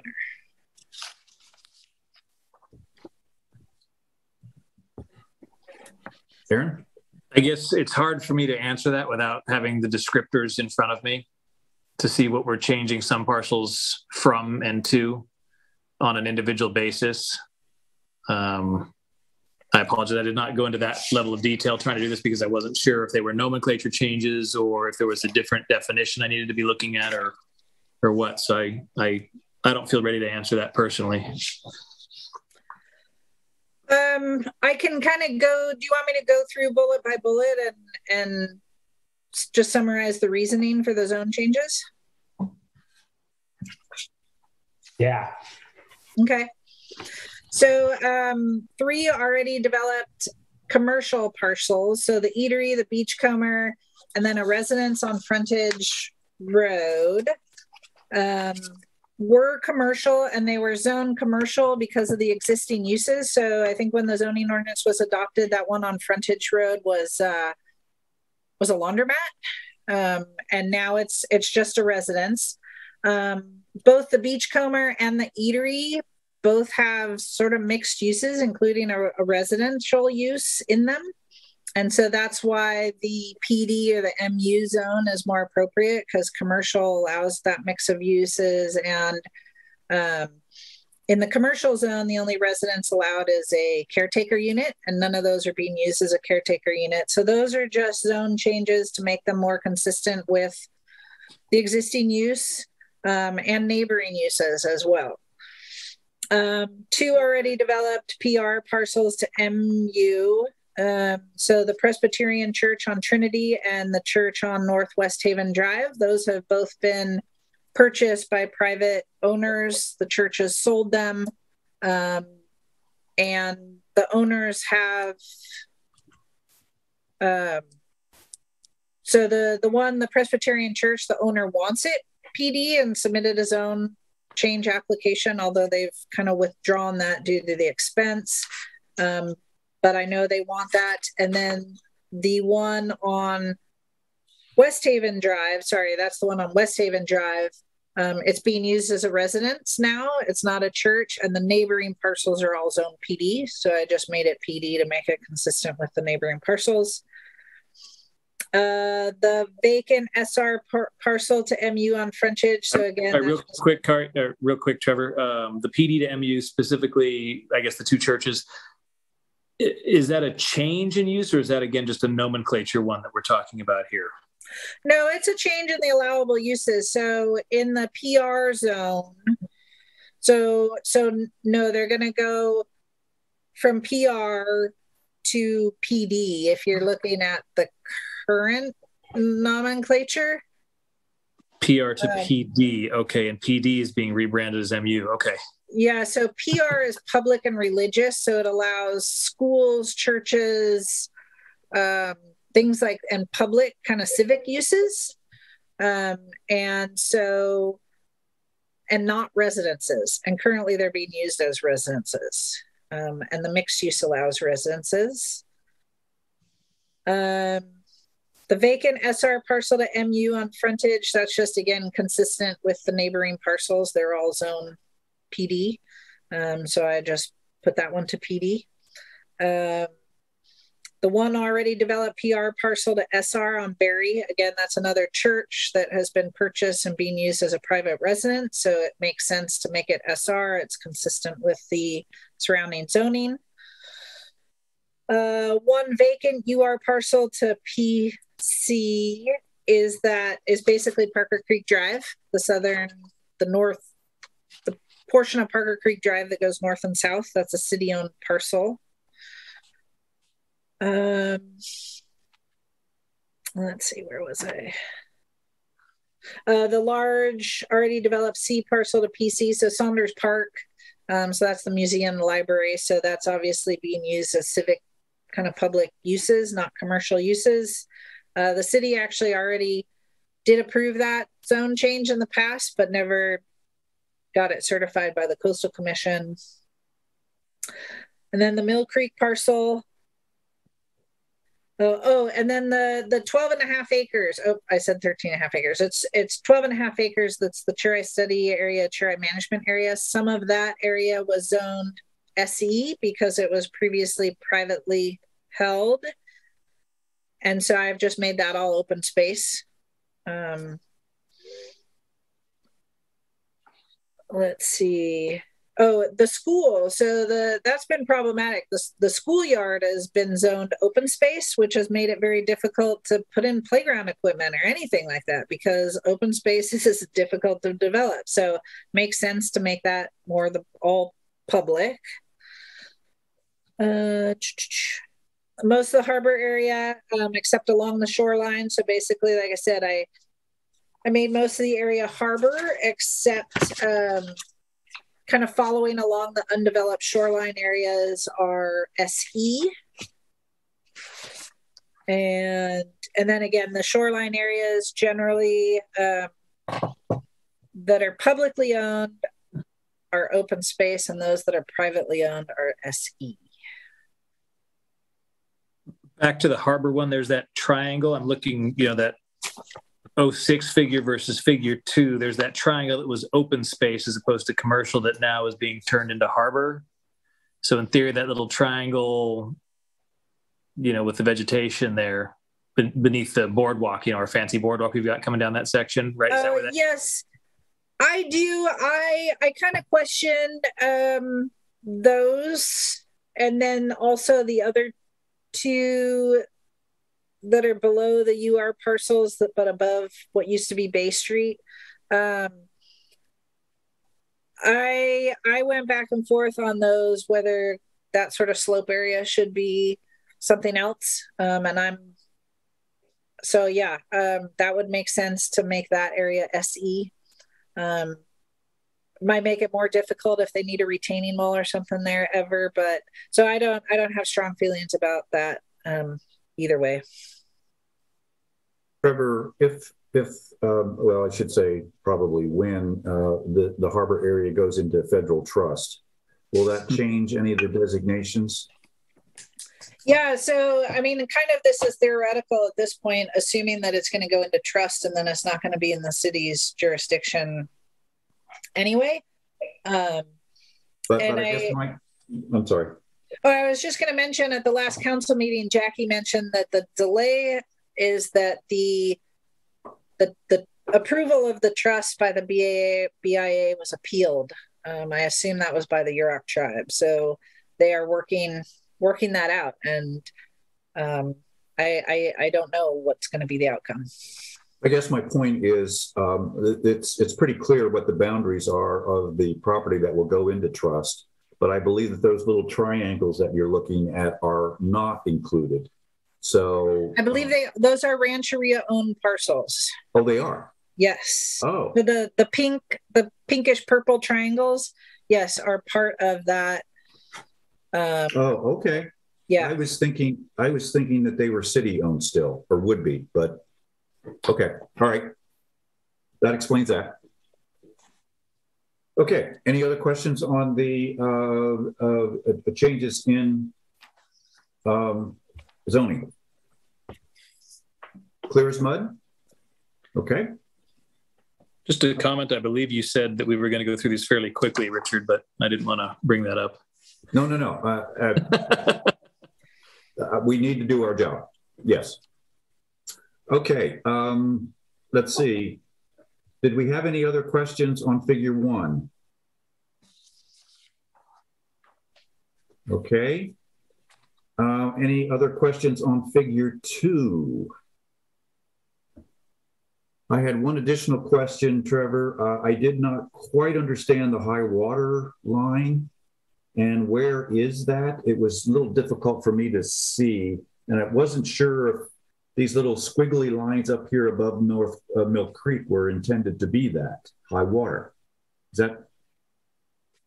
Yes, actually. So, yeah, so there's kind of a little bit of a dash line.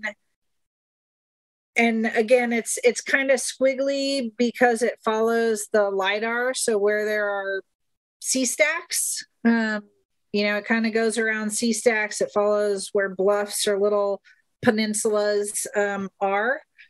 And so north of the city, you can see the squiggly line, and you can see the squiggly line in the harbor area. Mm-hmm. Otherwise, the city limit line follows it. So you can't see the squiggly line. Oh, okay. I see. Another artifact of reproduction of these figures. Okay. All right. I think I understand.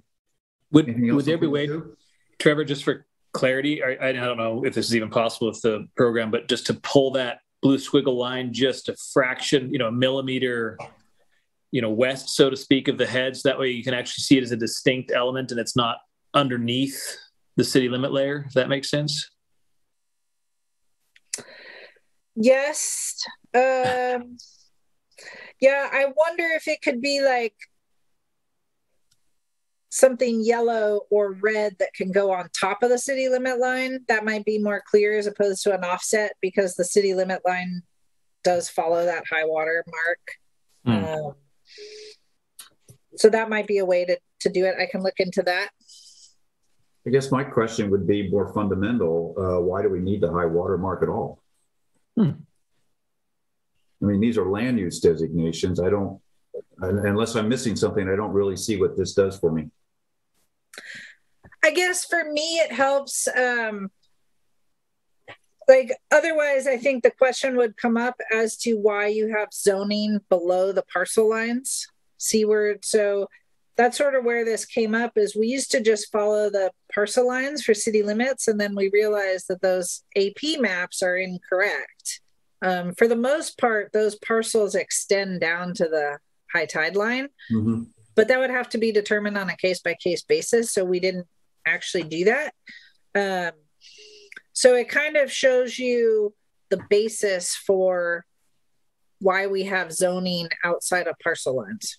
So is this the same thing as what I typically refer to as the high water mark? Yes, it's the mean high water mark. Yes. Okay, yes. I think if we add that word, that would help. As opposed to like an individual, like this was high water in 2010. Yeah. Yeah. Okay. That helps me at least. Maybe others, I don't know.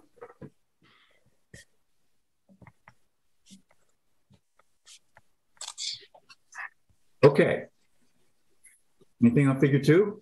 Anything else on figure 2? Figure 3?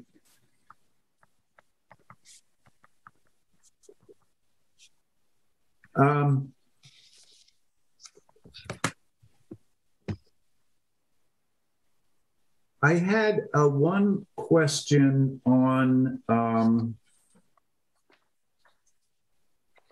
the city of Trinidad. There is the gateway parcel, which is between the southbound off-ramp of the freeway and northbound Patrick's Point Drive, right there across from the Chevron station. And I know the city spent a lot of grant money putting in that base for outdoor art, and did some landscaping, et cetera. And that was, I believe that's city property. And I don't think it shows up here as city property. It doesn't look like it shows up as a parcel.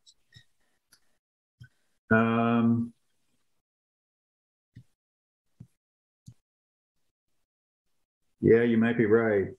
Right.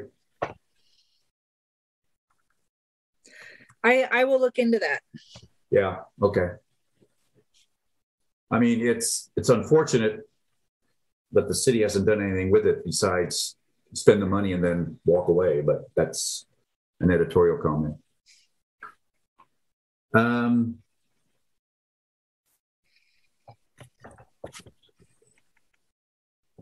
Anything else on 3? Yeah, Aaron.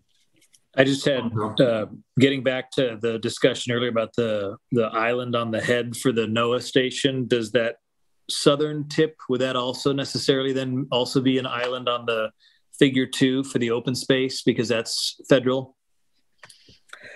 Yes. Okay. Tom, you had your hand up? Yeah. Figure 3, does it? I mean, it's getting hard for me to see here because it's getting dark, but there's the city line, property line goes down to Stagecoach Road to take in Mill Creek. Is that correct?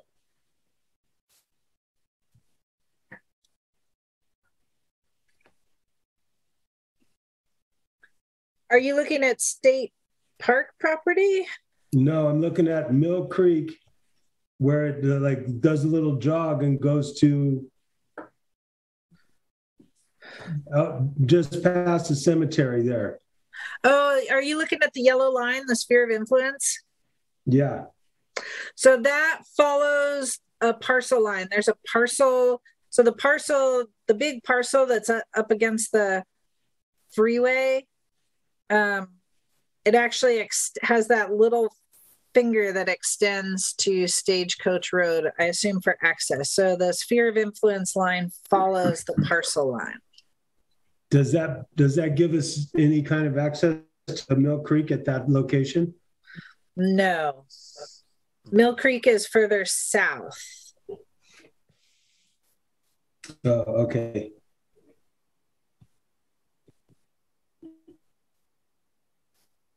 Got excited. All right, thanks. You're looking for a water source, weren't you? Anything else on 3? Okay, moving to 4.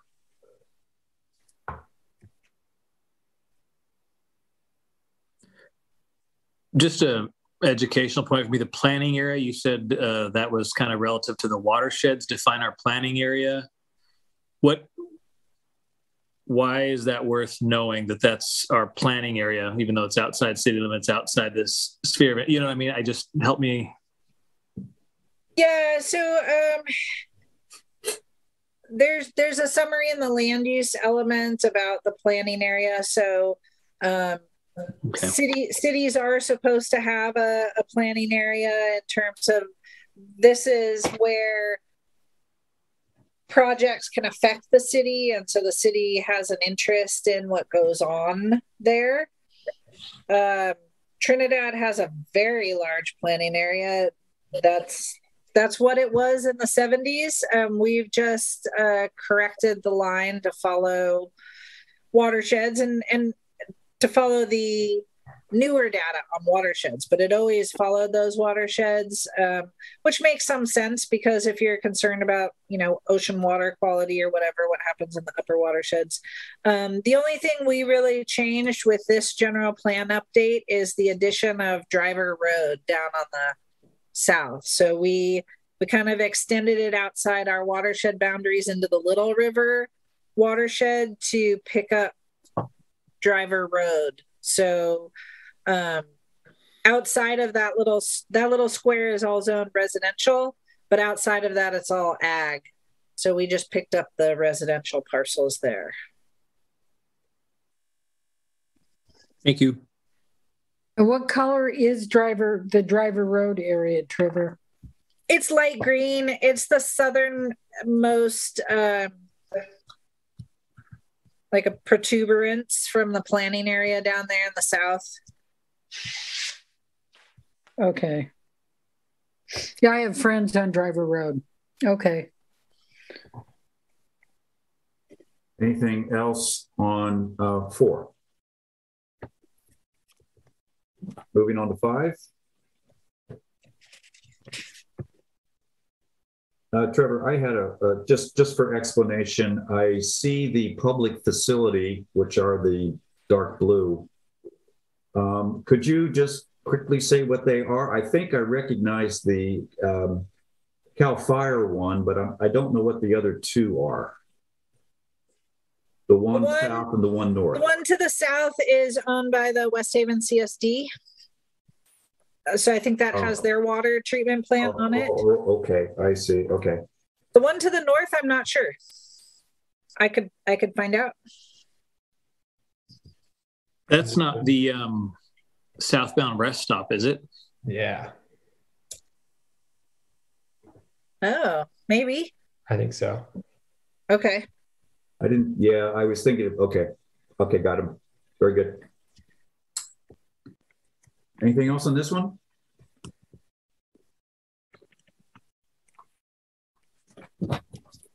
Figure 6.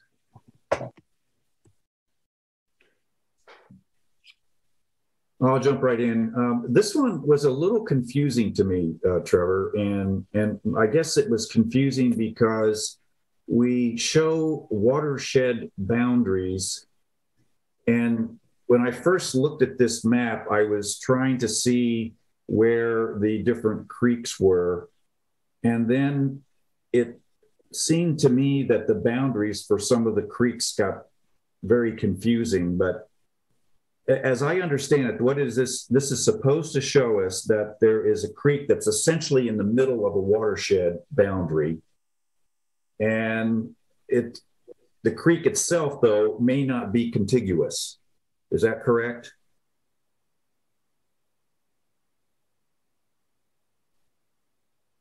Well, the line showing creeks is dashed.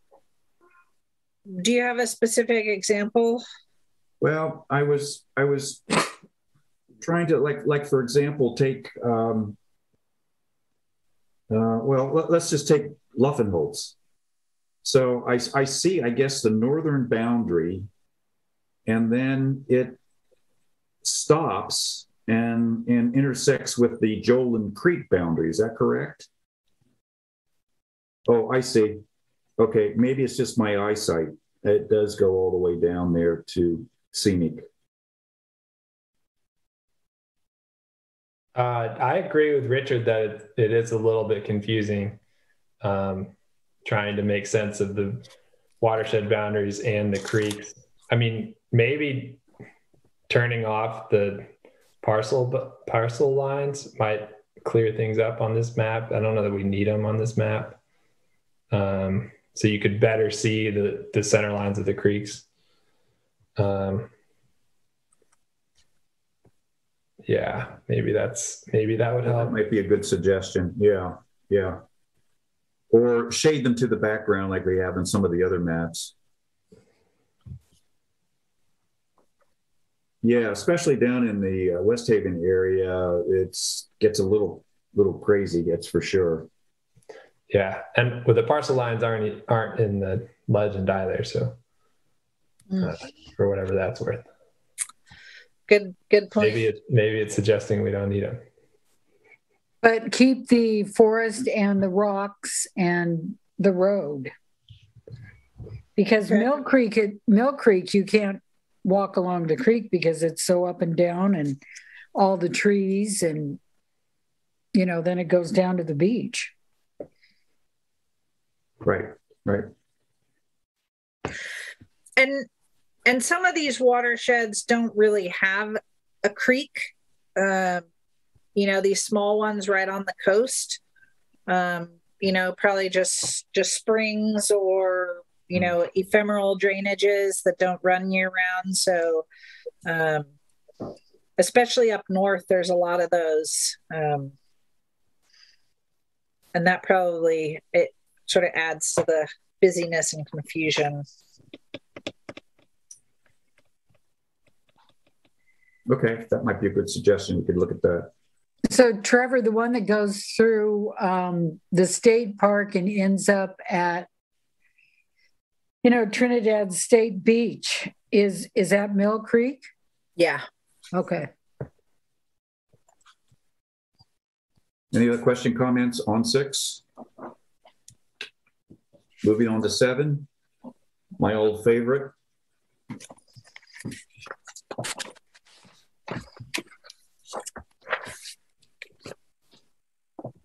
I'll kick it off. First question is just a simple one.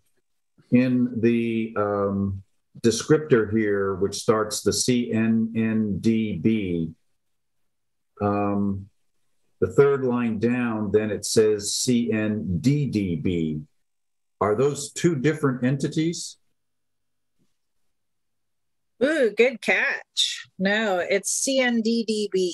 Okay. It's California Natural Diversity Database. That's that would be another one that would be nice to just define on this map too, so we can. Okay. Okay.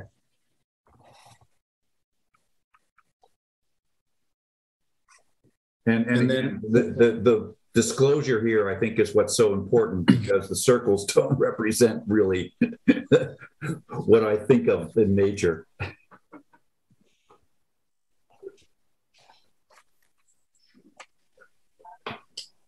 Yeah, I mean, I guess we're required to create these maps. I mean, I feel like they don't provide that much like helpful information for anybody, but it's something we're just supposed to have. Is that the story there?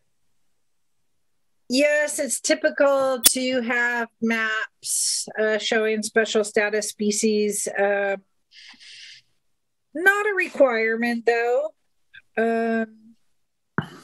It'd be used more for, if parcels fall within these areas, they have to do special studies, but these species can exist outside these areas. So if you're in certain environments, you have to do these, biological study anyway. So no, I think it's just illustrating the types and number of special status species in Trinidad and kind of justifying, why biological studies would be needed for projects in Trinidad. But I don't think there's a statutory requirement for them.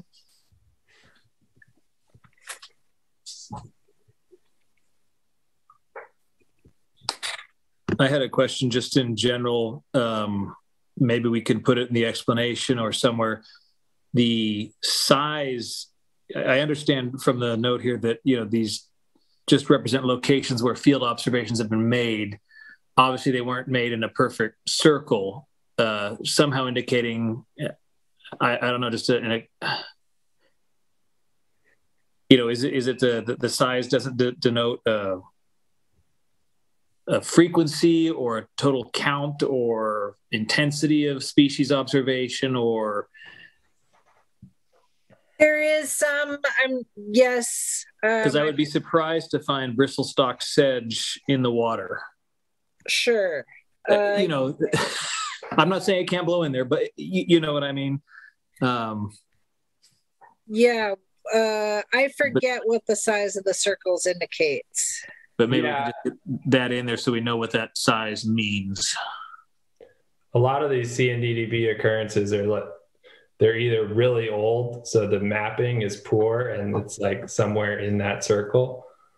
And then, which I think is the case, especially with the bristle-stalk sedge, it's like an occurrence that somebody collected, when in the 1800s or something like that, and they just gave a vague location data for it. I also want to say that there might be some amount of obscuring the actual location of these species because they're sensitive, and so they don't want to give like the exact dot of where it is, so random people can't go poach it or whatnot. Sure, that makes sense. But yeah, maybe an explanation of that could be helpful if that's easy to explain. Well, part of this was done so that when someone builds in Trinidad or repurposes or redefines the land, then we know what is on the land, whether it's an animal or a plant. And Trevor's been really good at describing that in her reports when she gives us an introduction to a project. So I think they're fine the way they are. To that end, could we zoom in on the city more tightly and eliminate some of the excess data that I mean, doesn't impact anything that we do. You know, it's if it's not within our area of control or oversight, is it really meaningful to have here necessarily as part of our general plan?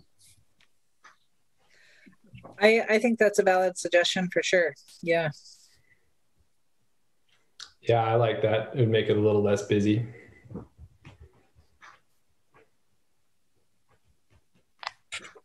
And obviously that holds for the series, right? A, B, and C. Yeah. Yeah. So while we're looking at it, we can just look at all figures for 7, A, B, C. And again, that same issue of the CNDB. Yeah, I think it, we step back and figure out what's the message of these figures. And I think I agree, Tristan, I think we need to focus, or who said it, I'm not sure. We need to focus on Trinidad. I mean, we know that there are aquatic and special status animals and plant species all over the community. So I think we need to just perhaps focus more on Trinidad. And it may, the way these charts are built, eliminate where some species show up. But the message, I think, is that you have to look for these things when you go to develop. I think that's what we're trying to say. Anything else on these 3 figures? I'll just lump them all together since they're kind of the same. Okay, figure 8. Geologic conditions.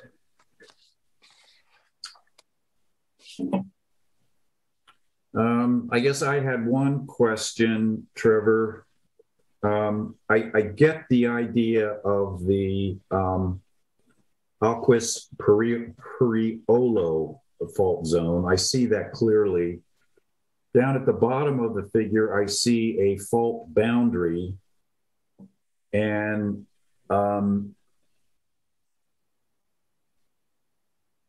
is that a separate fault, or is that part of Alquist? It is a separate fault. So that's considered,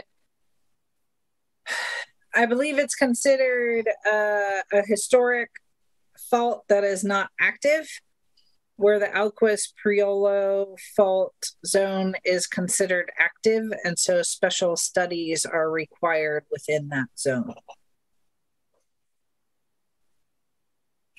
Okay. And then the other question I had was, I don't mind that there's only 2 creeks here, and because they're good reference to kind of give you an idea where you are on the map. But is that the only reason that only 2 creeks are shown? The unnamed creek and Parker Creek? What's the rationale for that?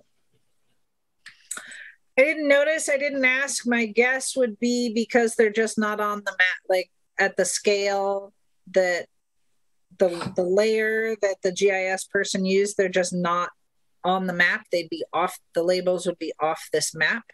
So I think, because the creeks are actually there, right? It looks like Mills there, for example. It's just not labeled. Yeah, and I see McConaughey, Mill Creek. Yeah, Mill Creek are there. So yeah, it's just the label is probably off the map and needs to be moved. Okay. Thank you.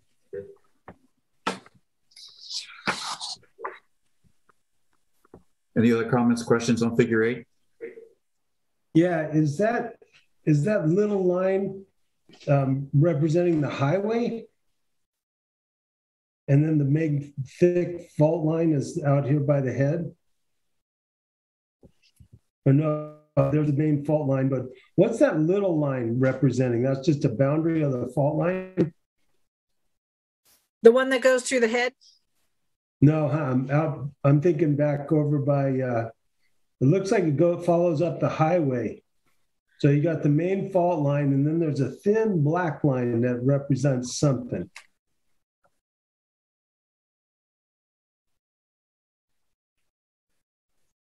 Are you talking about the one? Are you sure you're not seeing a blue line or a purple line? Could be a purple line. Like I said, it's getting dark where I'm getting hard to see. But So it's yeah, I think that's line. that's the Alquist Priolo fault, I think, is what you're looking at. And it does kind of follow parallel to the highway. Okay, I got you. That's the whole area of the fault. Yeah, it's big. So basically the exact location of the fault is unknown. And so the idea of these studies is so you don't build something that's actually on a fault. And so that if the fault slips, you know, it would actually break up the development. Yeah, I've seen Shelter Cove stuff. Yeah. Anyway, yeah. All right, thank you. Sorry about that. I didn't understand. Anything else on figure 8? Figure 9.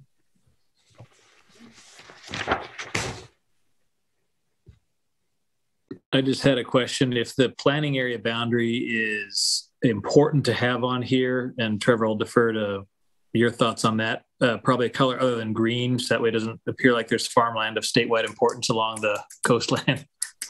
Because at first glance, I was like, wow, how do you farm there?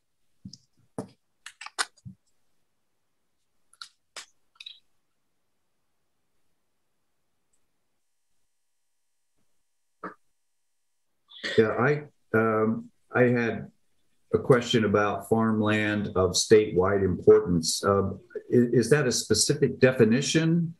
What does that entail? What does that mean? I am not a soil scientist, but you can look at the descriptions of these, and it's, you know, and these also are not exact. You know, obviously they weren't out there digging pits to figure out all these boundaries, though they did dig some pits to describe the soils. But it'll be composed of primarily one type of soil with minor components of others. You know, it has to do with, a lot of it has to do with the drainage. You know, and that it's a loam soil. It has the right mix of clay, sand, and silt in it. But there are other factors as well, like slopes, I think, some other things. So I don't know what all the factors are that go into that, but it is an official designation in the soil description. So just again, real fast, the numbers which are in each of these areas, is that just supposed to be some sort of reference designator? Yeah, so there is a soil, I do have a soil report for this that includes all these numbers, and that includes the NRCS description for each of them. So these are all soil units, and you can match those units to a soil description. Okay. All right. Hey, following up on that, I kind of had the same thought. I don't know if that would be worth than just noting some of the explanation, or removing the numbers entirely and just leaving the colors in and saying discrete information on soil, you know, is available with the city or something. I don't know, to make it maybe a little less busy and more meaningful. I don't know. Yeah.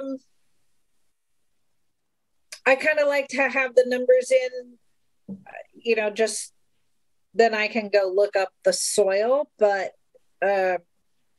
for other people, you know, who's really going to do that? So yeah, maybe just the colors. But if it works for you to have it there, then just a little thing noting how you convert those numbers into something meaningful if somebody has a lot of spare time. It doesn't have to do it professionally.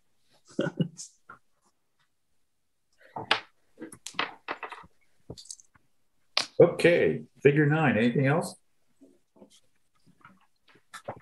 Figure 10. Trails. I like that it's just the trails. Yeah. I mean, you know, it's conveying one thing and it's doing it well, I think, shows the tracing of them. Yeah, it's a very important component of the LCP for Coastal Act compliance. I hate to ask, would there be any benefit given the scale of this? And I particularly appreciate it's the large format 11 by 17. The names of the trails for those that do have names. And I know I just said I appreciate the simplicity of it. Now I'm asking you to add more data, so I recognize.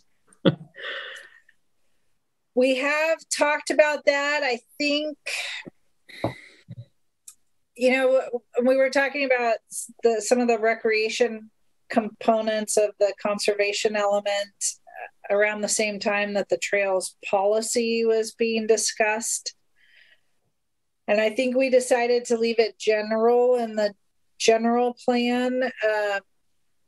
And in the trails policy, they kind of group the trails by location. So there's the harbor trails, so the ones that lead to the harbor. There's the Old Home Beach trails that lead to and so I was thinking a map that sort of color codes those by group would be nice in order to have the descriptions. I do like the idea of having trail names. I guess so one of the things we did was add connections on the streets to all the trails. So, I don't know, where does the Underwood Trail end? And where does the Parker Creek Trail end versus, does it go down? So if you added labels, what's the extent of that named trail? I don't know that we have those. And so that's one of the reasons I left them off. I think it would be nice to have them better labeled or categorized. I'm just not sure the best way to do that. That could be maybe 10A, 10B, 10C down the road with little flyouts, detailed sections, so to speak. I don't know. Tom? The Van Wyck Trail, that's not correct anymore, right? Well, it's still officially a trail. It is? Yes. It has not been permanently closed. Oh, really? And I've always heard that right by the parking lot for a little ways up the beach is the Humboldt County, and that state land goes in a little further north. Am I not correct with that? Where is that? On the beach. It says Trinidad State Beach. Yes, it's all a state beach. But is it true that Humboldt County owns part of that? No, not all of it is in state park, though. So if you go back to figure 2, might show it the best. So the dark green portion is the state park portion, and then south of that is Rancheria property.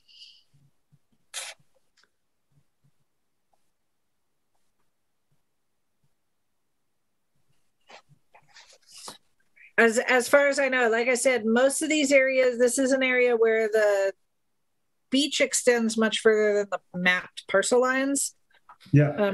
For the most part, through court decisions, those lines were mostly all extended to the high tide line, but and not it's all part of the beach, so it's fine. Yeah.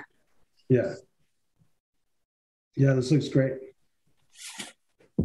I'll just make one comment on nomenclature. While I think the trails in the main part of town would be acceptable to name, I think we find ourselves having difficulty with Native American nomenclature, and I think you're right. I think it's best to leave that alone until there's some final agreement on signage, and if and when that ever happens. So I like this.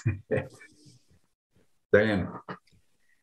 And I think just the dotted line or the broken line is enough for the trail. If we start adding names, it's going to be too much to read. We can put up the sign that says trail in the city with the arrow, and then just not worry about the names, like Richard said. And one of the trail signs on Parker Creek Drive was knocked over by a big trailer and a truck this summer. But our great city people put it right back up, and I think the people did give the city some money. Yeah, we all told them it'd be a good idea to contact the city. Okay, anything else on 10? And I will just an update. I did attend the last couple Tri management team meetings because some city staff were unavailable. I don't normally attend those on a regular basis, but they are working on some signs that will, focused on the Tri management area for now, but that will serve as a model for signs around town, so that they can all be consistent. So there is some work being done on trail signs. Good, great. So that's on the head or on the way to the head? Is that no, like the Old Home Beach trails, like okay. Lindgren and Parker. Okay, thank you. Figure 11.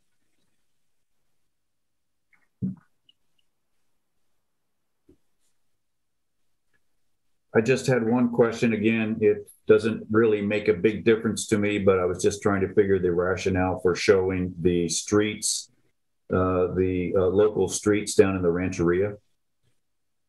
It's fine if you want to leave it there. I just didn't understand what that rationale was for. Fine. I think just for completeness. That's fine. Yeah. I just want to make sure I understood what was happening. Anything else on this one? Moving on to 12. And this was the one that, Trevor, you mentioned that there are some changes to benches. Yeah, I'm sorry. I just went through and I included all the figures instead of the one that I made notes on. So yeah, there's a couple of benches on the west side of Trinidad Head that are not on the map.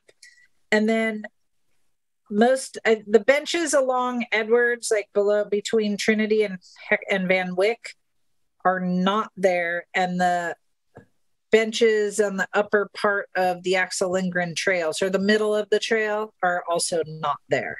They have been removed. Okay. And the bench that's shown as proposed at the base of Galindo is there. And then also the one, is that Wagon Road? Is that what that's referred to, that trail? Oh, and that one's gone. That too. one also is either obscured with vegetation, Diane, or missing. Okay.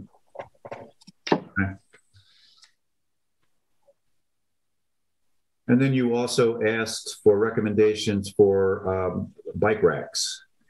Yeah, I think this is an opportunity. The city has this money that I'm not sure, partly because of, it takes so long to do projects, especially dealing with trails these days. It has this money that is not allocated. So they're going to do some improvements to the tennis courts to make it a pickleball also court, and some other improvements. But I think bike racks would be an easily eligible activity, and I think would have high value.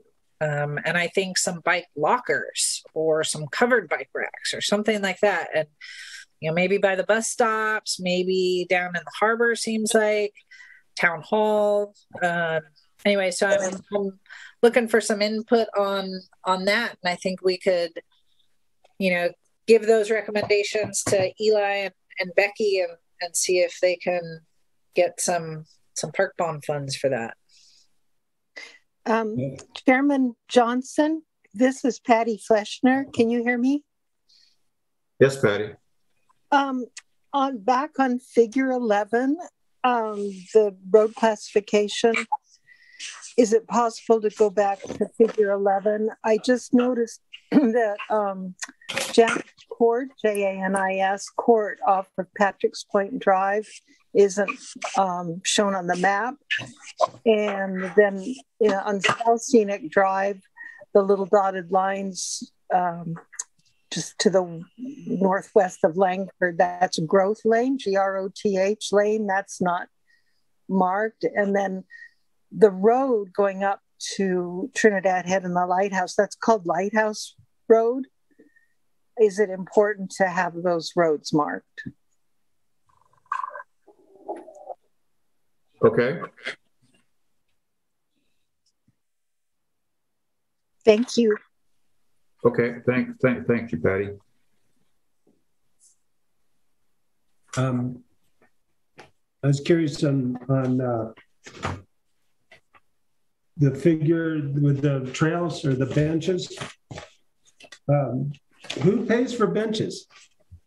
And why? I mean, if the money's not allocated, could it go to some benches? Potentially. Yeah, I think so.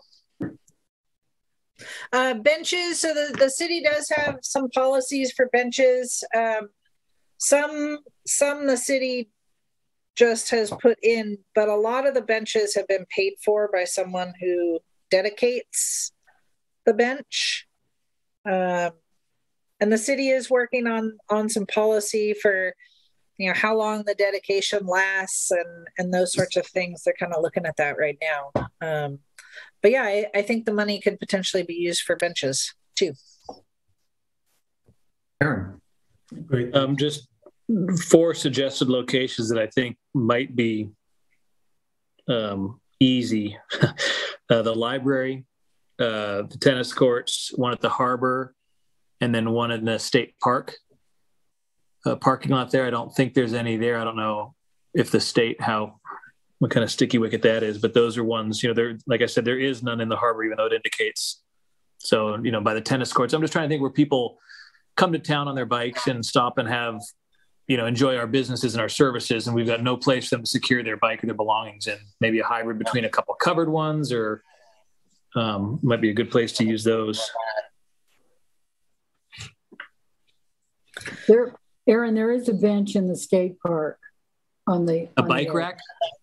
Oh, you're doing bike racks. Yeah. I wonder if, maybe the Ewing Street right of way in front of the Marine Lab might be a good. They have that's city. They property. Have a couple bike lock. Oh, they do. In front of the Marine Lab. Yeah, I've locked a bike there before, recently.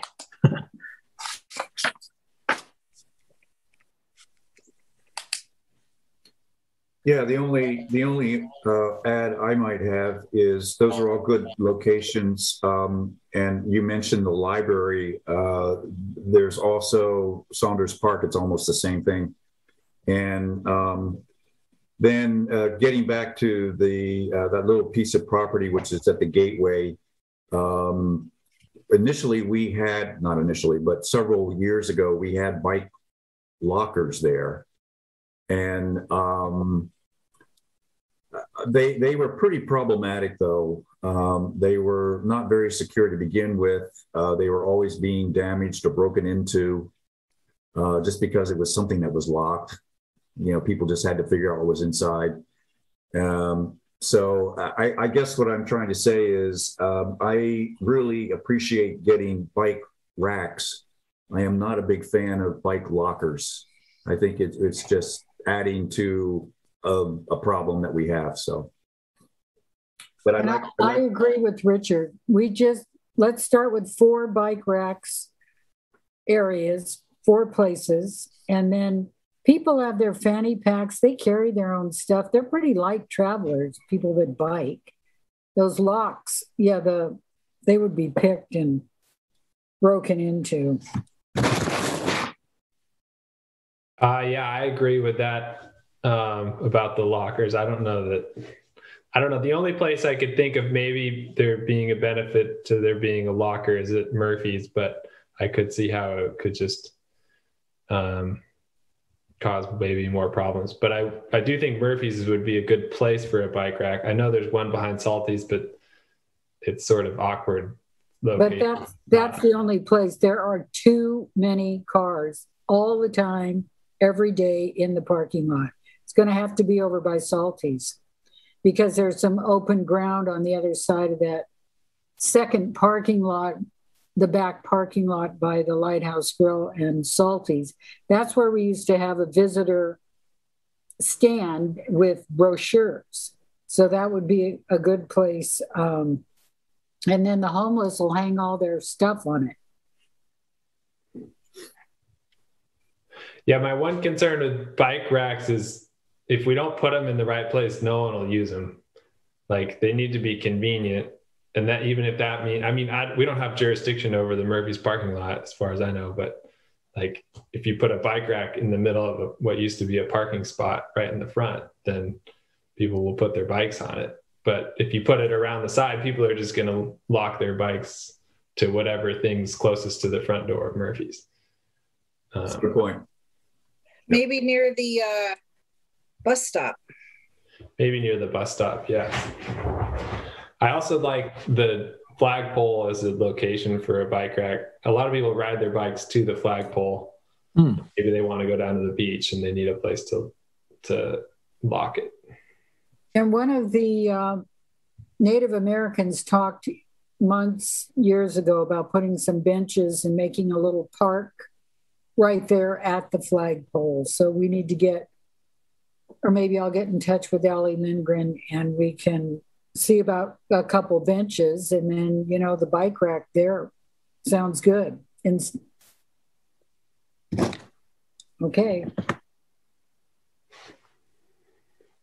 Any other suggested locations? Just the harbor, maybe two, one at the harbor by the restaurant and one at the state beach side.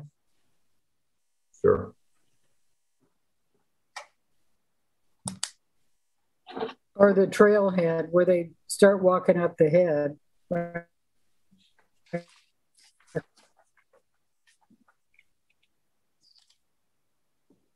Okay, anything else on 12?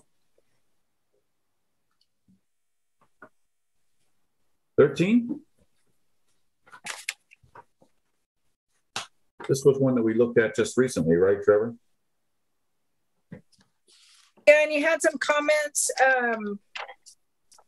on the symbology for the stormwater component. So the colors have been changed so they're a little bit easier to differentiate. The drainage arrows have been added throughout town instead of just more in the central stormwater area. And then I also added these LID areas. So the idea here, it's not exactly perfected, but the idea here is that within the pink area, we don't allow LID. Within the clear area, the blue area, we can encourage LID. And then in the yellow area, it's outside the study area, and so would require additional studies.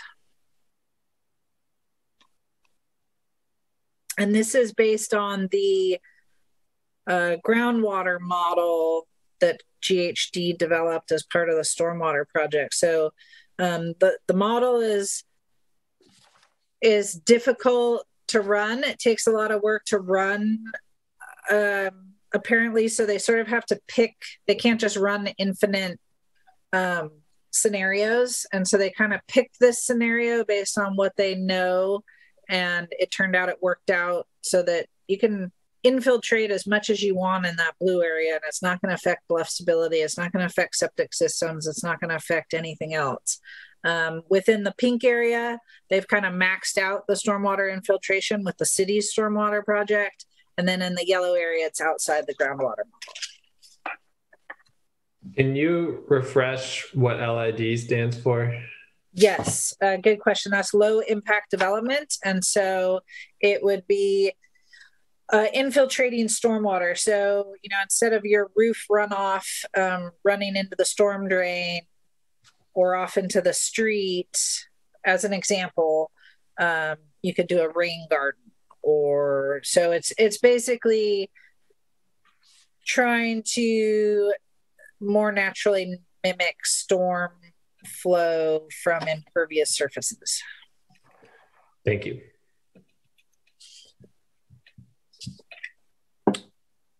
Yeah, Aaron. Just on, and this is getting a lot more clear from the last one, but just by way of an example, on Main Street, right? There's those two boxes connected by the green stormwater pipe just to the left of the word Main Street there. I'm trying to understand what those are. Are they stormwater inlet? I don't see anything on the legend that has a black and white, 50% black, 50% white on that. And that's a few spots on the map elsewhere. I'm just trying to understand what that is.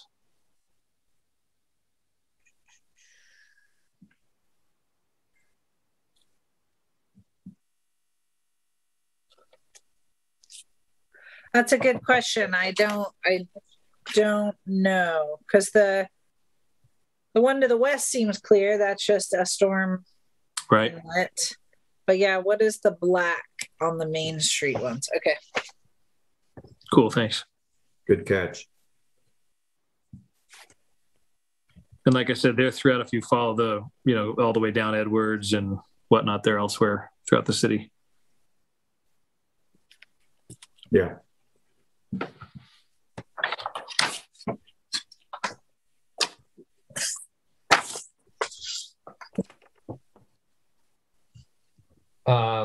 I think I had this comment last time about storm drains and whatnot surrounding the 101 interchange and the frontage road.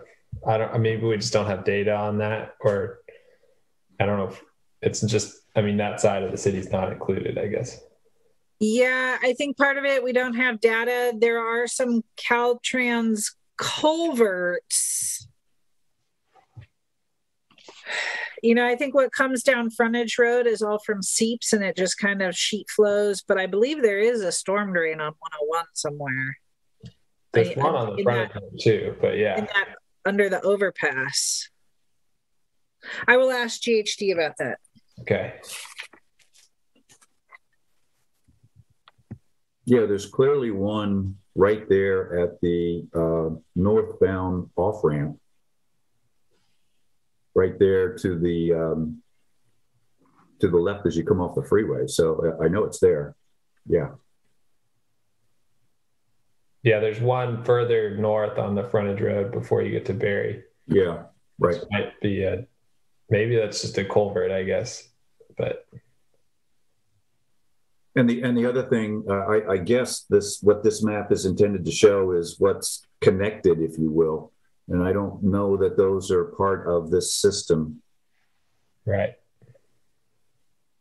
True, but probably what comes down frontage and the 101 off ramps, that probably ends up making its way to Parker Creek.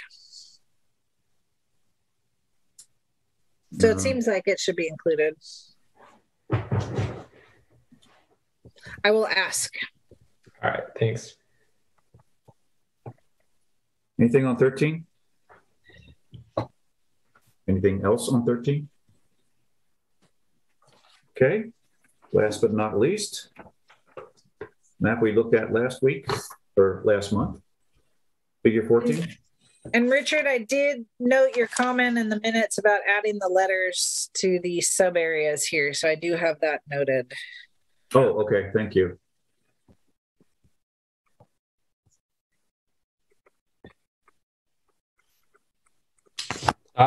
In the legend of this map, there's planning area parcels and parcel boundaries.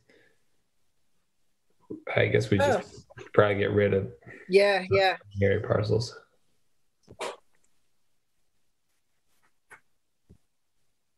And then the fire hydrant on Berry Road is actually at the intersection of Berry and Himalaya.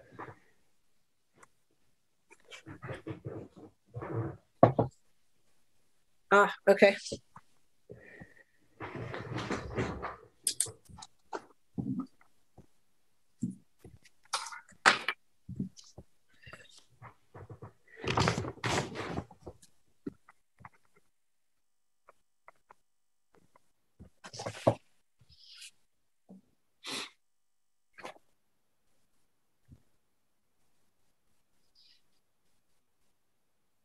Anything else? 114?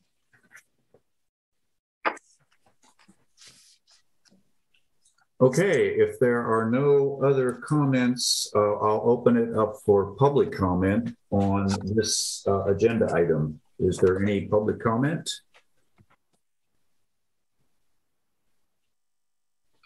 We did get one public comment from Patty earlier. Thank you. Okay, hearing no further public comment, I'll bring it back to the commission. Any final comments or considerations on this agenda item? Okay, next agenda item. Housing related zoning ordinance update. Discussion regarding a zoning ordinance amendment to add provisions for reasonable accommodations to the zoning ordinance. Trevor? Yeah, just one second, I'm sorry. Diane, you have something? I am leaving the meeting. I have a very early morning commitment and I hurt my shoulder. So good night. I will see you next month, everyone. Bye-bye. Thank you. Yeah, is there any way we could put this one off? It's getting difficult for me to see this thing too, up here where I'm at. Is the power out in Trinidad or something? Tristan, you look like you're in the dark too. I just like the low light. Okay. Actually, I was going to start off this item and say there's no rush on this. I know it's getting late and, ordinances are kind of heavy to go through. So no, there is no rush on this. If you want to start asking some questions or whatever, that's fine. Or if you want to put it off to next month, that's fine too. I'd be happy to bring it next month. I'd second that, actually. Well, okay. Sounds like, I don't think we need a vote, but it sounds like we have concurrence at least that we could put this off. Thank you. I don't have power where I'm at, so it's getting tricky. Oh my. Okay.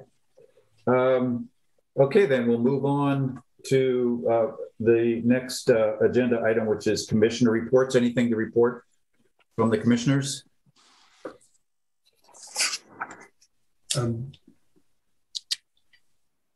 We're the Trails Committee.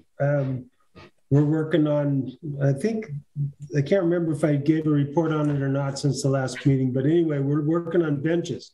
And thank you, Aaron, for all the hard work you did with the benches, and that looks great. And but we're looking at how to do the benches, open for ideas, and yeah, glad to hear signs are moving forward. Yeah, that's about it. And Trevor, I'll be getting in touch with you in regards to the benches. Thank you. That's it. Thank you, Tom. Anything else from anyone? Upcoming water advisory committee. If anybody has anything they want me to find out or ask, feel free to send me an email and I'll bring that to them. Date isn't set yet, but September, October, somewhere in that frame. Okay, thank you. All right, moving on then to staff report.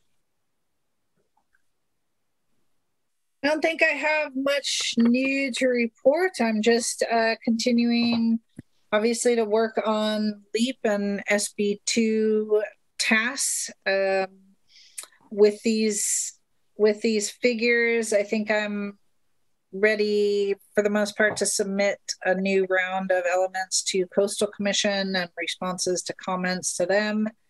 And I have started working on the cultural resources element under the LCP update grant. I sent out some letters to the tribal entities asking, for their participation, how they want to participate in that. So hoping to start up some informal consultation on that. That's the first task on that grant. So, and I have not heard any updates on the Vanderpool project, but I know they are working on some new plans. So just to clarify, they did not appeal. They did, and then withdrew the appeal a few days later. Oh, okay. All right. Yeah, the reason I asked, I heard conflicting reports. I just wanted to clarify. Okay. All right. Okay, so that's staff reports and then future agenda items. We have 1, 2, 3, 4, 5 items on the agenda for the future. Are there any others that we want to consider or entertain at this point? Just as an update on the first one there, I was actually going through the management plan today, looking at putting some of those recommendations into the cultural element. Oh, okay. Very good. All right. Any final comments or considerations from the commission? Okay, well, hearing none, thank you very much. Another productive night. Appreciate your participation, and we'll see you next month, if not before. Bye, everybody. Good night. Thanks. Good night.